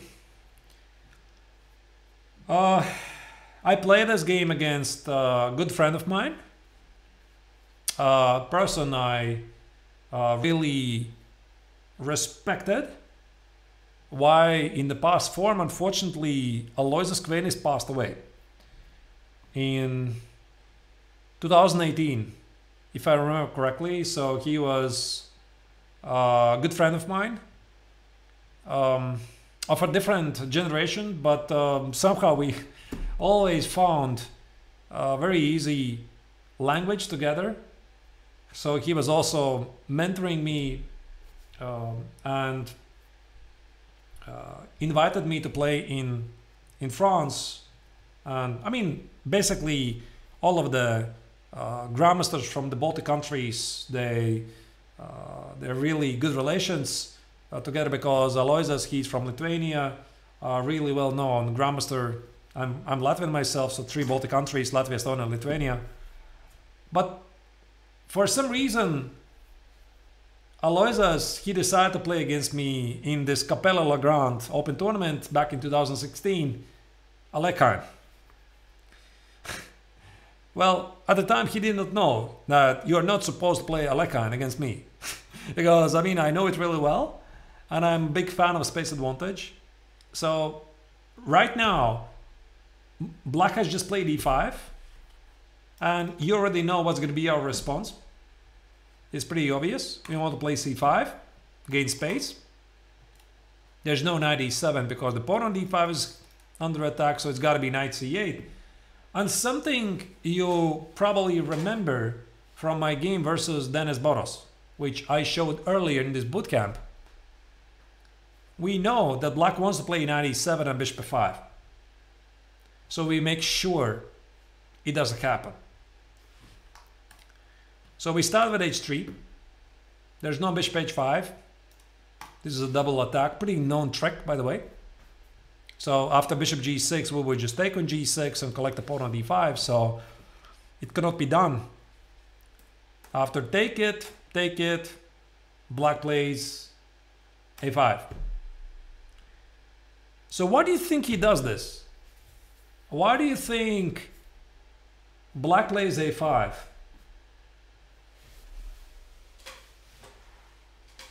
Outpost, you think?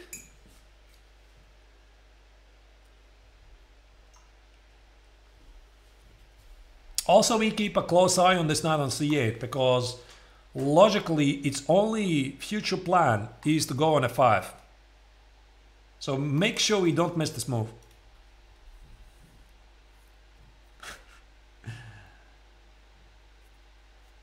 I am not gonna play a3. Well, Richie, what do you think is today's topic? How do we claim even greater space advantage? Remember Capablanca's game? How Capablanca against Trebel made progress. So black is trying to avoid b4. Well, we insist on it. The idea is to play b4, b5. We want to squeeze black, right? So what he's supposed to do, I'm not really sure. So he played knight e7, I play b4. I want to play b5. Again, he's lacking space. Look at this. He would love to get rid of the knights. Like, Remove pair of knights from the board, or the bishops from the board. Ideally, the bishop and the knight, so that this knight can go to e7. He can't do that. So he traded here, played queen c8, b5, considerable space advantage for white already. We keep an eye on knight f5. Let's not forget this. The a file doesn't matter at the moment. Queen c3, or about to take it over. g6. Knight f4, activating the knight, healing the pawn. There's no knight f5. There's knight e5. c6. Stopping knight f5 again. By the way, it was very interesting to consider switching the weight of the position, like in Capablanca's game against Treble with b6. But the thing about b6, black was able to play knight f5. And I think this is a bit too much, because black is able to successfully defend the pawn on b7. We have nothing to attack it, and actually we should be a bit careful what happens at the king side. So queen c2. Yeah, there's not enough pieces to hit the pawn on b7 exactly. So he took it because he's afraid that b6 might happen. It might happen still. I mean, switch the weight from the pawn on c6 to the pawn on b7. So he takes on b5, although it ruins his pawn structure. Knight to c6. Now another improving move. The pawn on d4 is under attack. Rook a4. The rook is active here. The rook is fighting for the a file. Rook d8. Now, what do you do?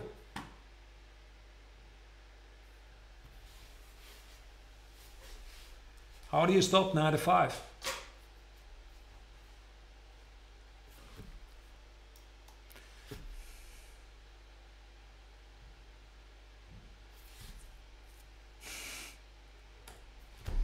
We already know the move. Right, we already know the move. g4, we take care of this knight. It doesn't go to f5. And maybe the logic is, but wait, what about weakening the king? I mean, are we not weakening the king? And always the question is going to be the same. How does he plan to exploit this?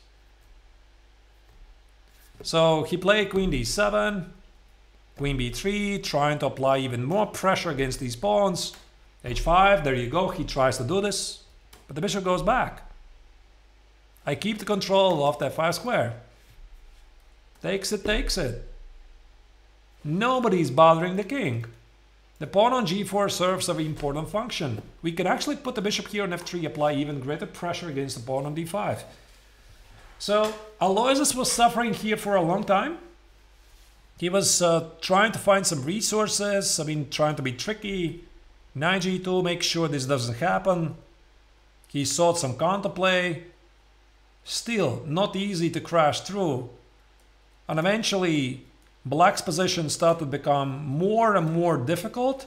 The pawn on d5 is really weak. And after a lot of maneuvers, I had achieved a winning position, but I was unable to convert it. So the game finished ultimately in a draw. But again, I would like to go back to this critical moment.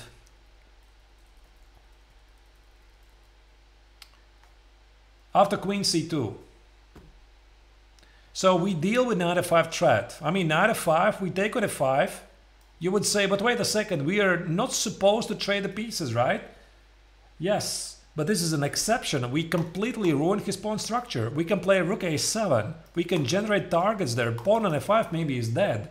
So we are transposing from one form of advantage into another.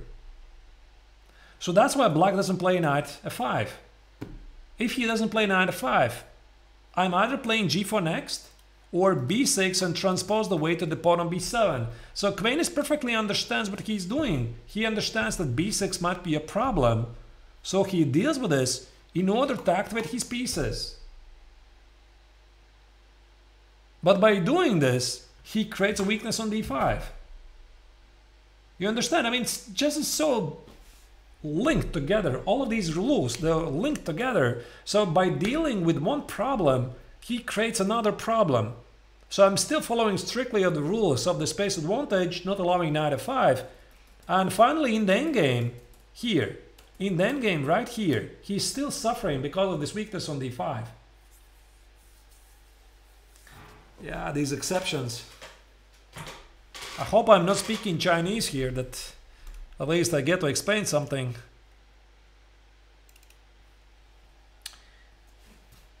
All right. Now the final part of this bootcamp will be early side pawn pushes. So I would like to talk about this for a moment. This also probably will be in my upcoming book about the pawn play. So let me show you what I'm talking about. Why sometimes in an opening early side pawn pushes is a great idea. This is my game again. Yeah, sorry that I'm using most of my games. The reason is really simple. I know them the best. And I managed to play a lot of instructive games. So if I have to show you an instructive game, very often I just use my games because I can instantly select. I know what I have played and I have already sorted them. I could of course do the same and show you, for example, Magnus's game, so no problem. So I'm playing here against Latvian chess legend Edvin Kengis, who is also widely regarded as a great chess coach. And Edvins has been many times Latvian champion, also has been in top 100 in the world in his best days. Right now he's a coach, he's retired. And a couple of years ago I had the opportunity to play against him. So the subtopic of this line will be how we are going to use aggressive side pawn push in the opening to gain benefits. Now let's have a look at this position. To be honest, I'm going to tell you a secret. I know nothing of this opening. I mean, my opponent played in the Italian game an early h6 and d6, and I know nothing about this. And when I play this, I mean, obviously I have huge experience in the Italian and Ra Lopez games, but I don't know anything about this. But I can still make logical decisions based on how I treat chess. So what's the move we start with? Is a4. Why a4? Because one of the black's ideas why he plays d6, he wants to trap the bishop, which often in Ra Lopez and Italian games is one of the critical pieces. So if you are actually studying some Ra Lopez and probably most importantly the Italian game, you're going to notice that the attention has shifted in all kinds of Italians from c3 to all kinds of a4s. And why is this? Because with the development of the modern chess engines, the Silicon Beast, it shows us that not only it's important to secure an escape route for the bishop, but at the same time we are grabbing something. So we play a4, we secure an escape route on a2 exactly, and we're thinking about grabbing more. You might be thinking, but why? What's the purpose? I mean, why can't I develop the pieces? Why can't I play knight c3, rook e1, h3, bishop e3, queen d2, etc. Play normal chess. So why are you saying that a4? You know, the key answer is, and this is what I very often say to my students, is you do not have information where to position those pieces. You do not know where to put the rook. I mean, okay, maybe it's e1, or maybe it's on f1. You do not know where to put the bishop. Are you sure it's on e3? What about d2? What about on b2? What about the knight on b1? Are you sure it goes to c3? Or it goes to d2? Are you sure it's rook e1, knight e2, knight f4, knight g3, and he plays g6? What's it doing there? So the core idea, very often in many openings, why it's getting so popular to grab space so quickly with a4, a5, h4, h5, there's many openings which feature it. You're seeking information very early. And by playing a4, we want to get some answers. For example, let's say black plays a5. We get our first answer. We get a potential target on a5. So now I suspect I could play something at a queenside. So I could play maybe, I was thinking, I'm not sure how good is this. I was thinking about ideas like knight c3.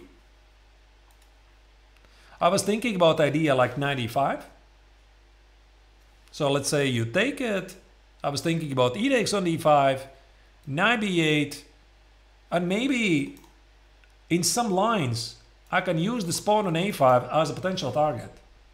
Okay, here specifically I think I could play something like d4. d4, knight e4, and maybe not use the pawn on a5 as a target, but I have established myself an outpost on b5. Okay, maybe not very likely to happen, but I feel that including a4, a5, I have gained something. Or maybe there could be a different scenario. Let's say black plays a5.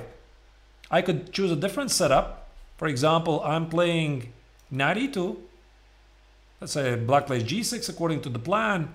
I play c3, bishop g7. How about we are considering ideas to play at a queenside? How about b4? Now, if we had not included a4, a5, this maybe would not be a thing. So the point is, takes, knight b4 is queen b3. If he doesn't do that, he plays something like a castle. We could play b5. We once again fight for the space advantage. So I have a feeling that this a4, a5 gives us more options. It gives us information in more scenarios. Yes, a lot of engines, they love these side pawn pushes in many openings. Where do you think all the elite players, they get their ideas from?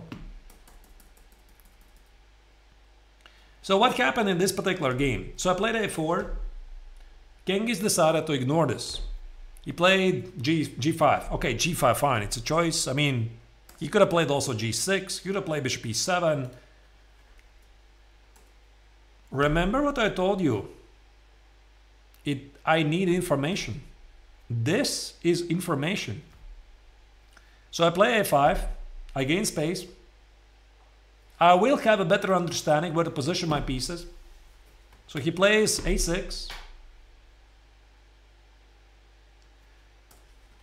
I mean, a6, bishop b5 or bishop d5 in some lines could be a problem. So he's not entirely sure about this. So he plays a6. But why should I be worried about g4? What's so special about it? I mean, he plays g4, he plays h5, he plays h4, he plays g3. You know, very often what I'm saying to my students is, what are you afraid of? What do you think your opponent will attack you with? With 2 pawns?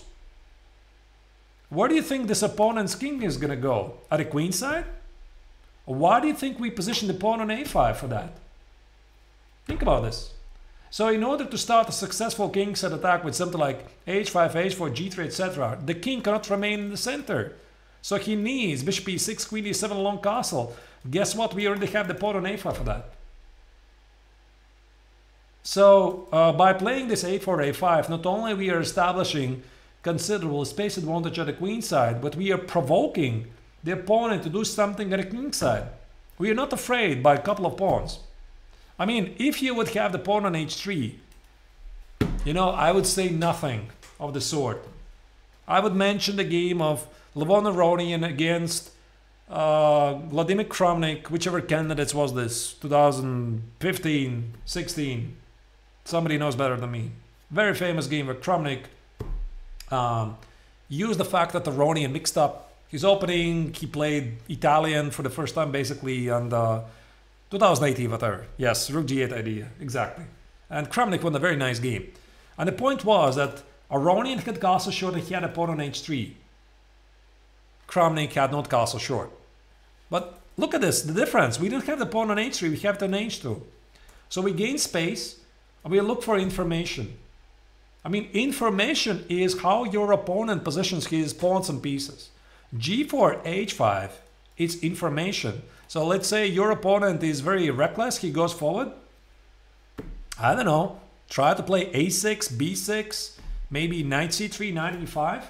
With what exactly is he trying to checkmate you with? 2 pawns? What about the king? G5 is not an unsound plan. I mean, black is hinting at some future idea to start a kingside attack. He's hinting at it, but he also needs information. So why do you think he plays g5? This is a provocation. So he is very strong grandmaster. He knows well how to play at the highest level. So he is provoking something. He needs information from white. Of course, g6 was more cautious. All right, so he plays g5. I gain space. I play a5. Now I have some information. You see some weaknesses? I do. So knight e2, rook e1. There you go. So I'm about to play knight f1, knight e3 or knight g3 and try to fight for these weaknesses. Thank you for the information. With the pawns on a5 and a6, I think it's fair to assume that black is not castling long because b4, b5 is going to be very quick. The pawn on a6 is a hook that we can potentially exploit. So my opponent played bishop e6 with some ideas like take on c4 somewhere, maybe push d5 or f5. Knight f1, I'm still eyeing for these weaknesses on d5 and f5. This is information. So my opponent wants to play d5, knight g6. I take it and play b4. So the idea is to play knight a4, c4, c5, establish some weaknesses. So this is how the game progressed. Knight a4, c4, followed by rook a2. The rook on second rank protects the pawn on f2. The bishop on c1 hasn't yet made a move because we don't know yet where the game is going to take us. And we have established some weaknesses here. Knight g3 is guarding the king. g4, h5, h4 is not obviously a checkmate. And ultimately I was able to win a very nice game. You know, I'm trying to remember, did I make a separate YouTube video about this? Because this is a really nice game. I definitely analyzed it on a stream, but I don't remember.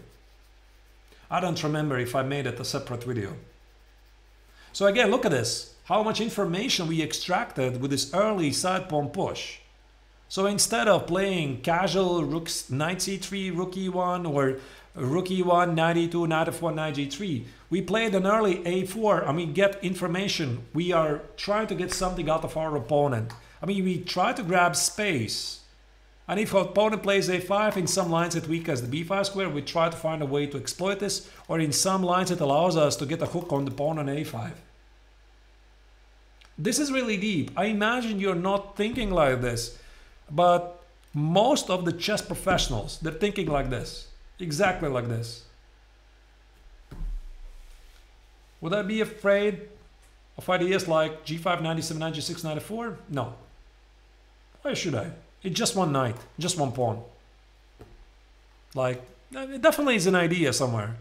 So if my opponent would be thinking about starting a kingside attack, I would be considering answering with a counter strike in the center. Just don't play h3, of course. Don't give him targets. Don't give him a potential hook. Let me show you more. I know you're not used to think about this. This is really advanced, to be honest. I think this is titled level. A titled level, yeah. So yet another game at the same system. So in the previous game we had h6, g5. This game is on my YouTube channel. So I don't really want to talk about it too much, but we use the same idea. Black wants to play knight a5. What do? We play a4. secure outpost for the bishop, and if black plays knight a5 here and has some sort of a pawn play, it gives us information. If I remember correctly, I think it was knight a3, c3, b4. We use the pawn on c5 as a target. We use the pawn play to generate targets at the queen side. If he doesn't do that, if he plays king h8, which is one of the core ideas of this. I think wait a second, this is not yet published. Wait, I haven't yet published this video.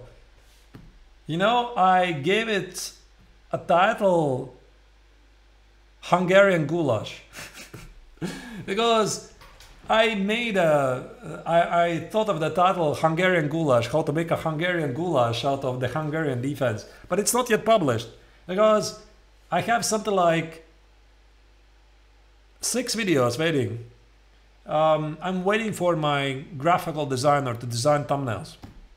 And she's been missing for several weeks. I finally got the first thumbnail and I instantly published the video. And I have something like 5 videos waiting. And I would like to keep them getting published once a week. So once a week I would like to publish a video, and yeah, right, this is the Hungarian goulash. Now I remember. So the Hungarian defense and goulash, you already know what it is. So again, the same idea. King h8. Okay, the point why h3 is necessary, I explained in the video, so you're gonna have to wait for the long version. Knight c3, knight e5, anticipating b4, b5 ideas, where the pawn on a4 allows you to do this. And essentially, yeah, here I played a5. a5, looking for targets, looking for weaknesses. For example, one of the lines, yeah, knight e5 is not great. One of the lines here is that after a6, look at this, I get to play b4. Again, establish targets at the queen side. I'm thinking about rook a3, rook left. And if he takes on d5, plays knight b4, he can't retreat to a6.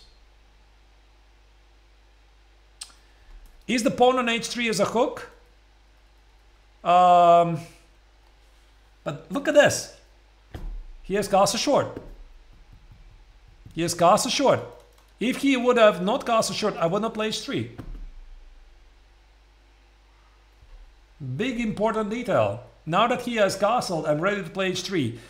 I don't really want to bore you with the theoretical details. You're going to have to wait for the video. But the idea is this h3 is some sort of a waiting move. So I need him to play knight g8. So this was the big idea. So that I get to play knight c3 and knight e5 and b4, b5, etc. And then in some lines, black cannot play f4, g5, g4 because I already have the pawn on h3. Okay, let me show you something else.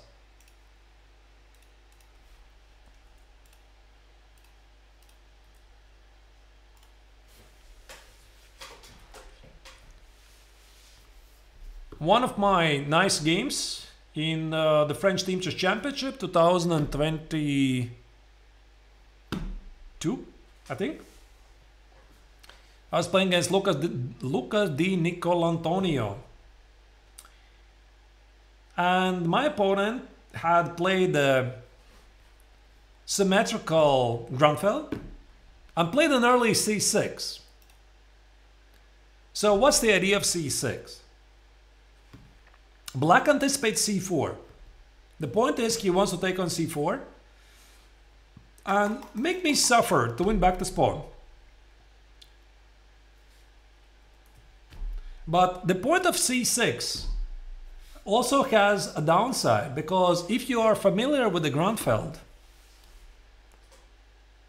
do you know what is one of the key maneuvers in the Grunfeld? Is there a single Grunfeld player who is watching this? Yes! c5 is the key idea. So, there's a good reason why the main move instead of c6 is a short castle. And then after c4, very often black plays c6. It seems the same, but black is thinking, okay, I'm going to be smart. You know, I'm going to change the order of the moves. I'm going to start with c6. And now after c4, I'm not going to castle, but I'm going to take on c4 and keep an opportunity to play b5 and castle later. So it's pretty smart, right? You think. But one of the key ideas in all kinds of ground faults is to play c5. And since my opponent is not playing c5, and he has already committed him to c6, we also can be smart. Who says we have to play c4?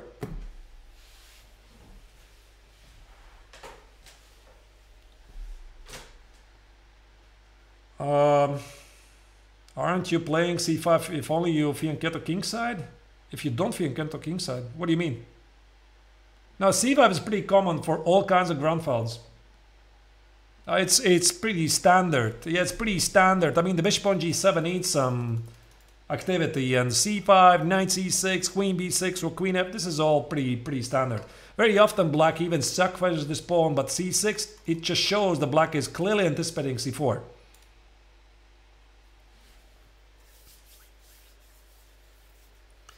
So, as I was saying, who said we have to play c4? Look for information. There you go. There's your information. We want to grab space. If black plays a5, this is information. Because we might change our mind and play c4 now. And the point is, after d takes knight a3, don't you feel that including a4, a5 favors white? For example, should castle, knight c4, that's a weakness, that's a target. I mean, you might argue, of course, yeah, what about the weakness on b4? So we don't really have to do this, but it's definitely an idea, it's information. Now, it definitely favors white. But you don't have to rush with this. You could maybe play a different kind of setup. You could play perhaps b3, bishop a3, then c4, and then knight c3, especially considering that black has already played c6, and playing c5 would be a waste of a tempi. So again, I think it's pretty smart. Perhaps c5 would be playable, but are you not weakening the b5 square? Yeah, not really so obvious. What if I play something like knight c3? C takes, knight e4, and maybe you regret in the long run. Because clearly this position with a pawn on a7 and pawn on a2 favors black. This is okay. But what changes with the pawns on a4 and a5 included? I mean, I have the b5 square. You do not have the b4 square. I hope you understand me correctly. I'm not showing you ways how you immediately demolish your opposition after the first 5 or 7 moves. I'm showing you, for example, this subtopic, use the side pawn advantage to get information where to position your pieces. That's why people are doing this. So they are taking space and they're getting information because suddenly the game, suddenly you have, yeah, I'm repeating myself, more information. So what happened? He played castle, I play a5, space. He played knight a6, clearly waiting for c4 to happen so that he can finally take on c4.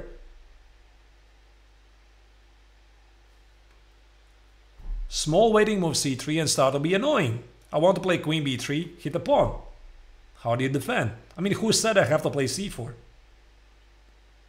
After a couple of moves, bishop f4, queen c8, threading bishop h3, I decided not to stop it. Queen b3, bishop h3, I just take the pawn on b7 is under attack. So, black's logic is, I'm going to get rid of the bishop to play rook b8 and then play bishop h3. Pretty logic, right? So I play, yeah, so he plays knight h5. He trades the, yeah, first he plays rook b8. And now we start to fight for the center, c4. which is quite a surprise for black because it seems that we have committed ourselves for c3, c4. And now we play c4 to hit a pawn on d5. Finally, black carries out the idea of bishop h3. And a couple of moves later, black realizes he's toast. So wait a second, what just happened here? It seems that white wasted the tempo for c3, c4, but a couple of moves later, we get a position where white is clearly the dominating side. We have space advantage to the queen side, a4, a5, and we have the center. Do you understand what just happened here? Probably I would have to go it a bit slower. We play a4 to get information.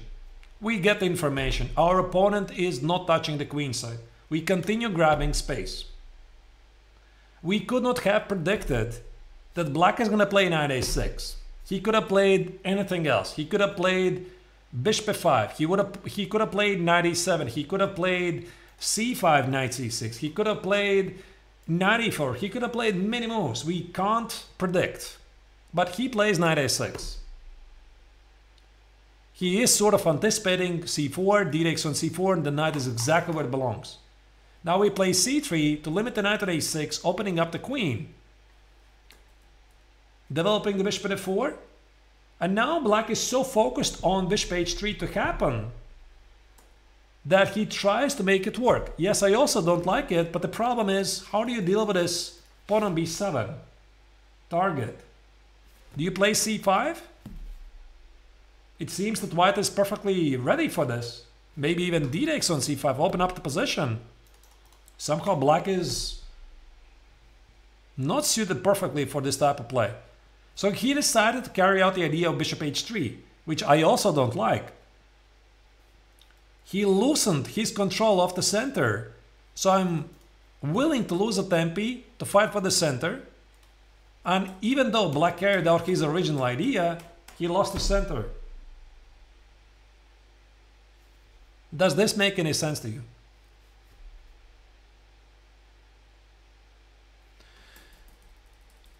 Of course, he could have played something else. He could have played, instead of knight a6, he could have played bishop f5. Yes, he could have done this. And after bishop f5, I could choose between c4 and knight e2. How about c4, d takes, and knight e2? There's no more b5. And black already has committed bishop f5. And I could have also chosen between c3, knight e7, and queen b3 to hit the pawn on b7. But you see, with the pawns on a4, a5, this early a4, a5, we are able to pose some questions later and we get a bit more information where black positions his pieces.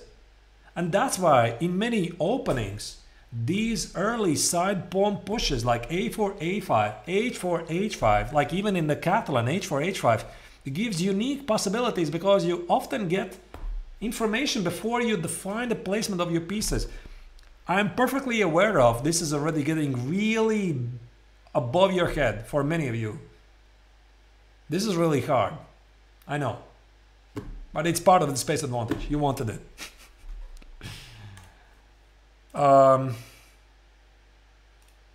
Maybe one more final example, because I'm also getting pretty tired.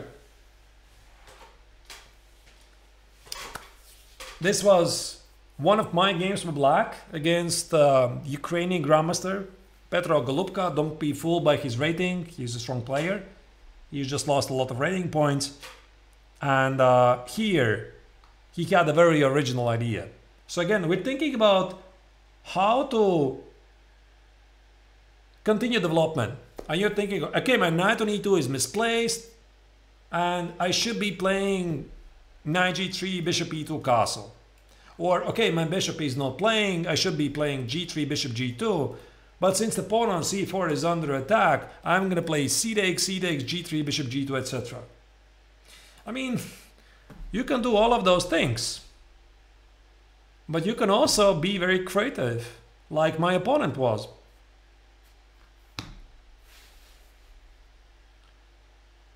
You don't see recalling this in your games, Dan, because you haven't thought about it. This is, like I said, titled level. And this is what pretty much all the grandmasters are thinking about. So we started with some basics, and then we moved on with really advanced stuff. This is difficult. I agree. This is difficult. And you know, the most difficult part is to understand when you can do this. Is this when you can do this? So Richie, if you play c-takes, e-takes, and knight f4, you hit a pawn on d5, which is really nice. But you should not forget, there's different rules at play here. Your king is weak. Your king is in the center. So what do you think a dynamic player is going to do? He's going to play c5. No, c5. Your center is not going to hold up. What is your king doing here in the center?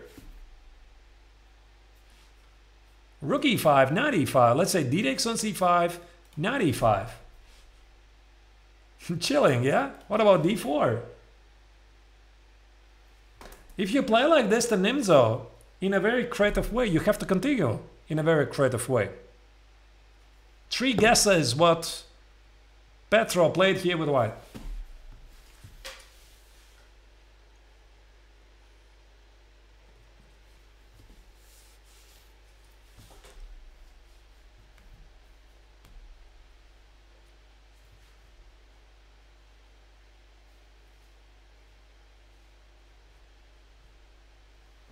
Yeah, I guess with the topic it's already pretty obvious. h4. Now you're looking at this and you're thinking the guy's crazy. Why? Why is he doing this? Why is he weakening the king? What's the idea? You already know what I'm gonna say. He's looking for information. He's looking for breaking the center. He's looking for trade. He's looking for, I don't know, f6. This rook can join the game with the 3rd rank as well. The knight on e2 protects the king. h5, h6 can generate targets. This is really deep. So I played very logical, counter-strike in the center, c5. I mean, why not? I mean, I need to take care of the center. Bishop g5. Now it gets incredibly complex because black has many moves. Queen c7, queen b6, f6, bishop e7. After bishop e7, white could sack the pawn. Is this so obvious? No, this is going to be a mess. So I did play f6. I did. So I did play f6, but it weakens the king. He took it. G takes, I guess, to fight for the center. The king is weak. Rook h3, rook g3 become very interesting ideas. And yeah, there's a lot of very interesting games here. Actually, I think this game is also available on my YouTube channel.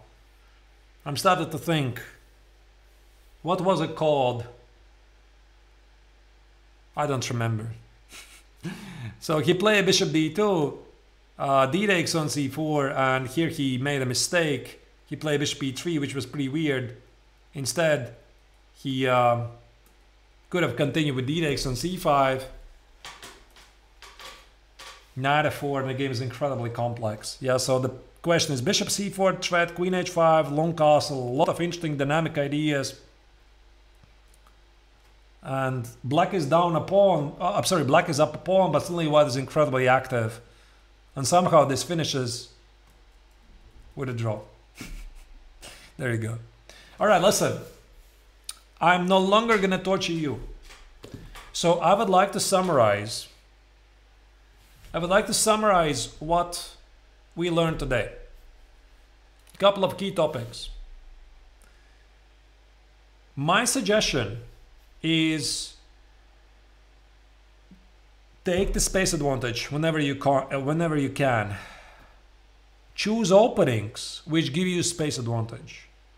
Don't play openings in general where you hand the center for your opponent on the platter. There's a very good reason why nowadays the best players in the world, they're not playing openings which give up the center for nothing. Okay, technically there is the Grandfeld, which I did not mention, but the Grandfeld, in the Grandfeld, black gives away the center to counter-strike against it immediately. Black is not ignoring the center.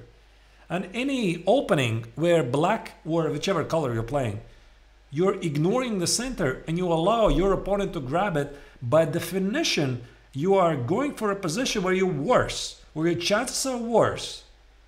So in those occasions, you're really relying that your opponent doesn't know what to do with the center. But if he does, well, it's going to be tough. Then again, let's remember why having the space advantage, it's a great catalyst for you to start a potential attack, because it's like in football. You can control the middle of the field. You're closer to the goalpost of the opponent, and you're not allowing your opponent to be able to start an attack against your king. So try to control the middle ground. So the more space you can control, the better. The main rules are pretty obvious about the space advantage. If you control space, you try to avoid pieces in general. Why? They can, your opponent's pieces, they don't really have a lot of oxygen, right? They're suffocating. They don't have a lot of space to move. And the same applies for your opponent. If you're suffering, or you are the opponent, and you are playing and you're suffering, you don't have any space, what do? You want to trade. Why? So that you don't have to share this very tiny room with other 10 people. Like this basement example I mentioned to you. And finally, this very difficult part, the side pawn pushes in many openings. This is really advanced, I know this. So if you want to rewatch this on YouTube, you can even skip this part. But at least I hope it's going to open a bit your mind, so that, for example, you're looking at some of the games of the highest level players like Magnus Carlsen, like Fabi Caruana, or Firuza, or Gukesh, or whatever. All of them, they're using this. All of them. Yeah. So I'm just telling you from the Grandmaster's perspective, the understanding of the space advantage has evolved immensely.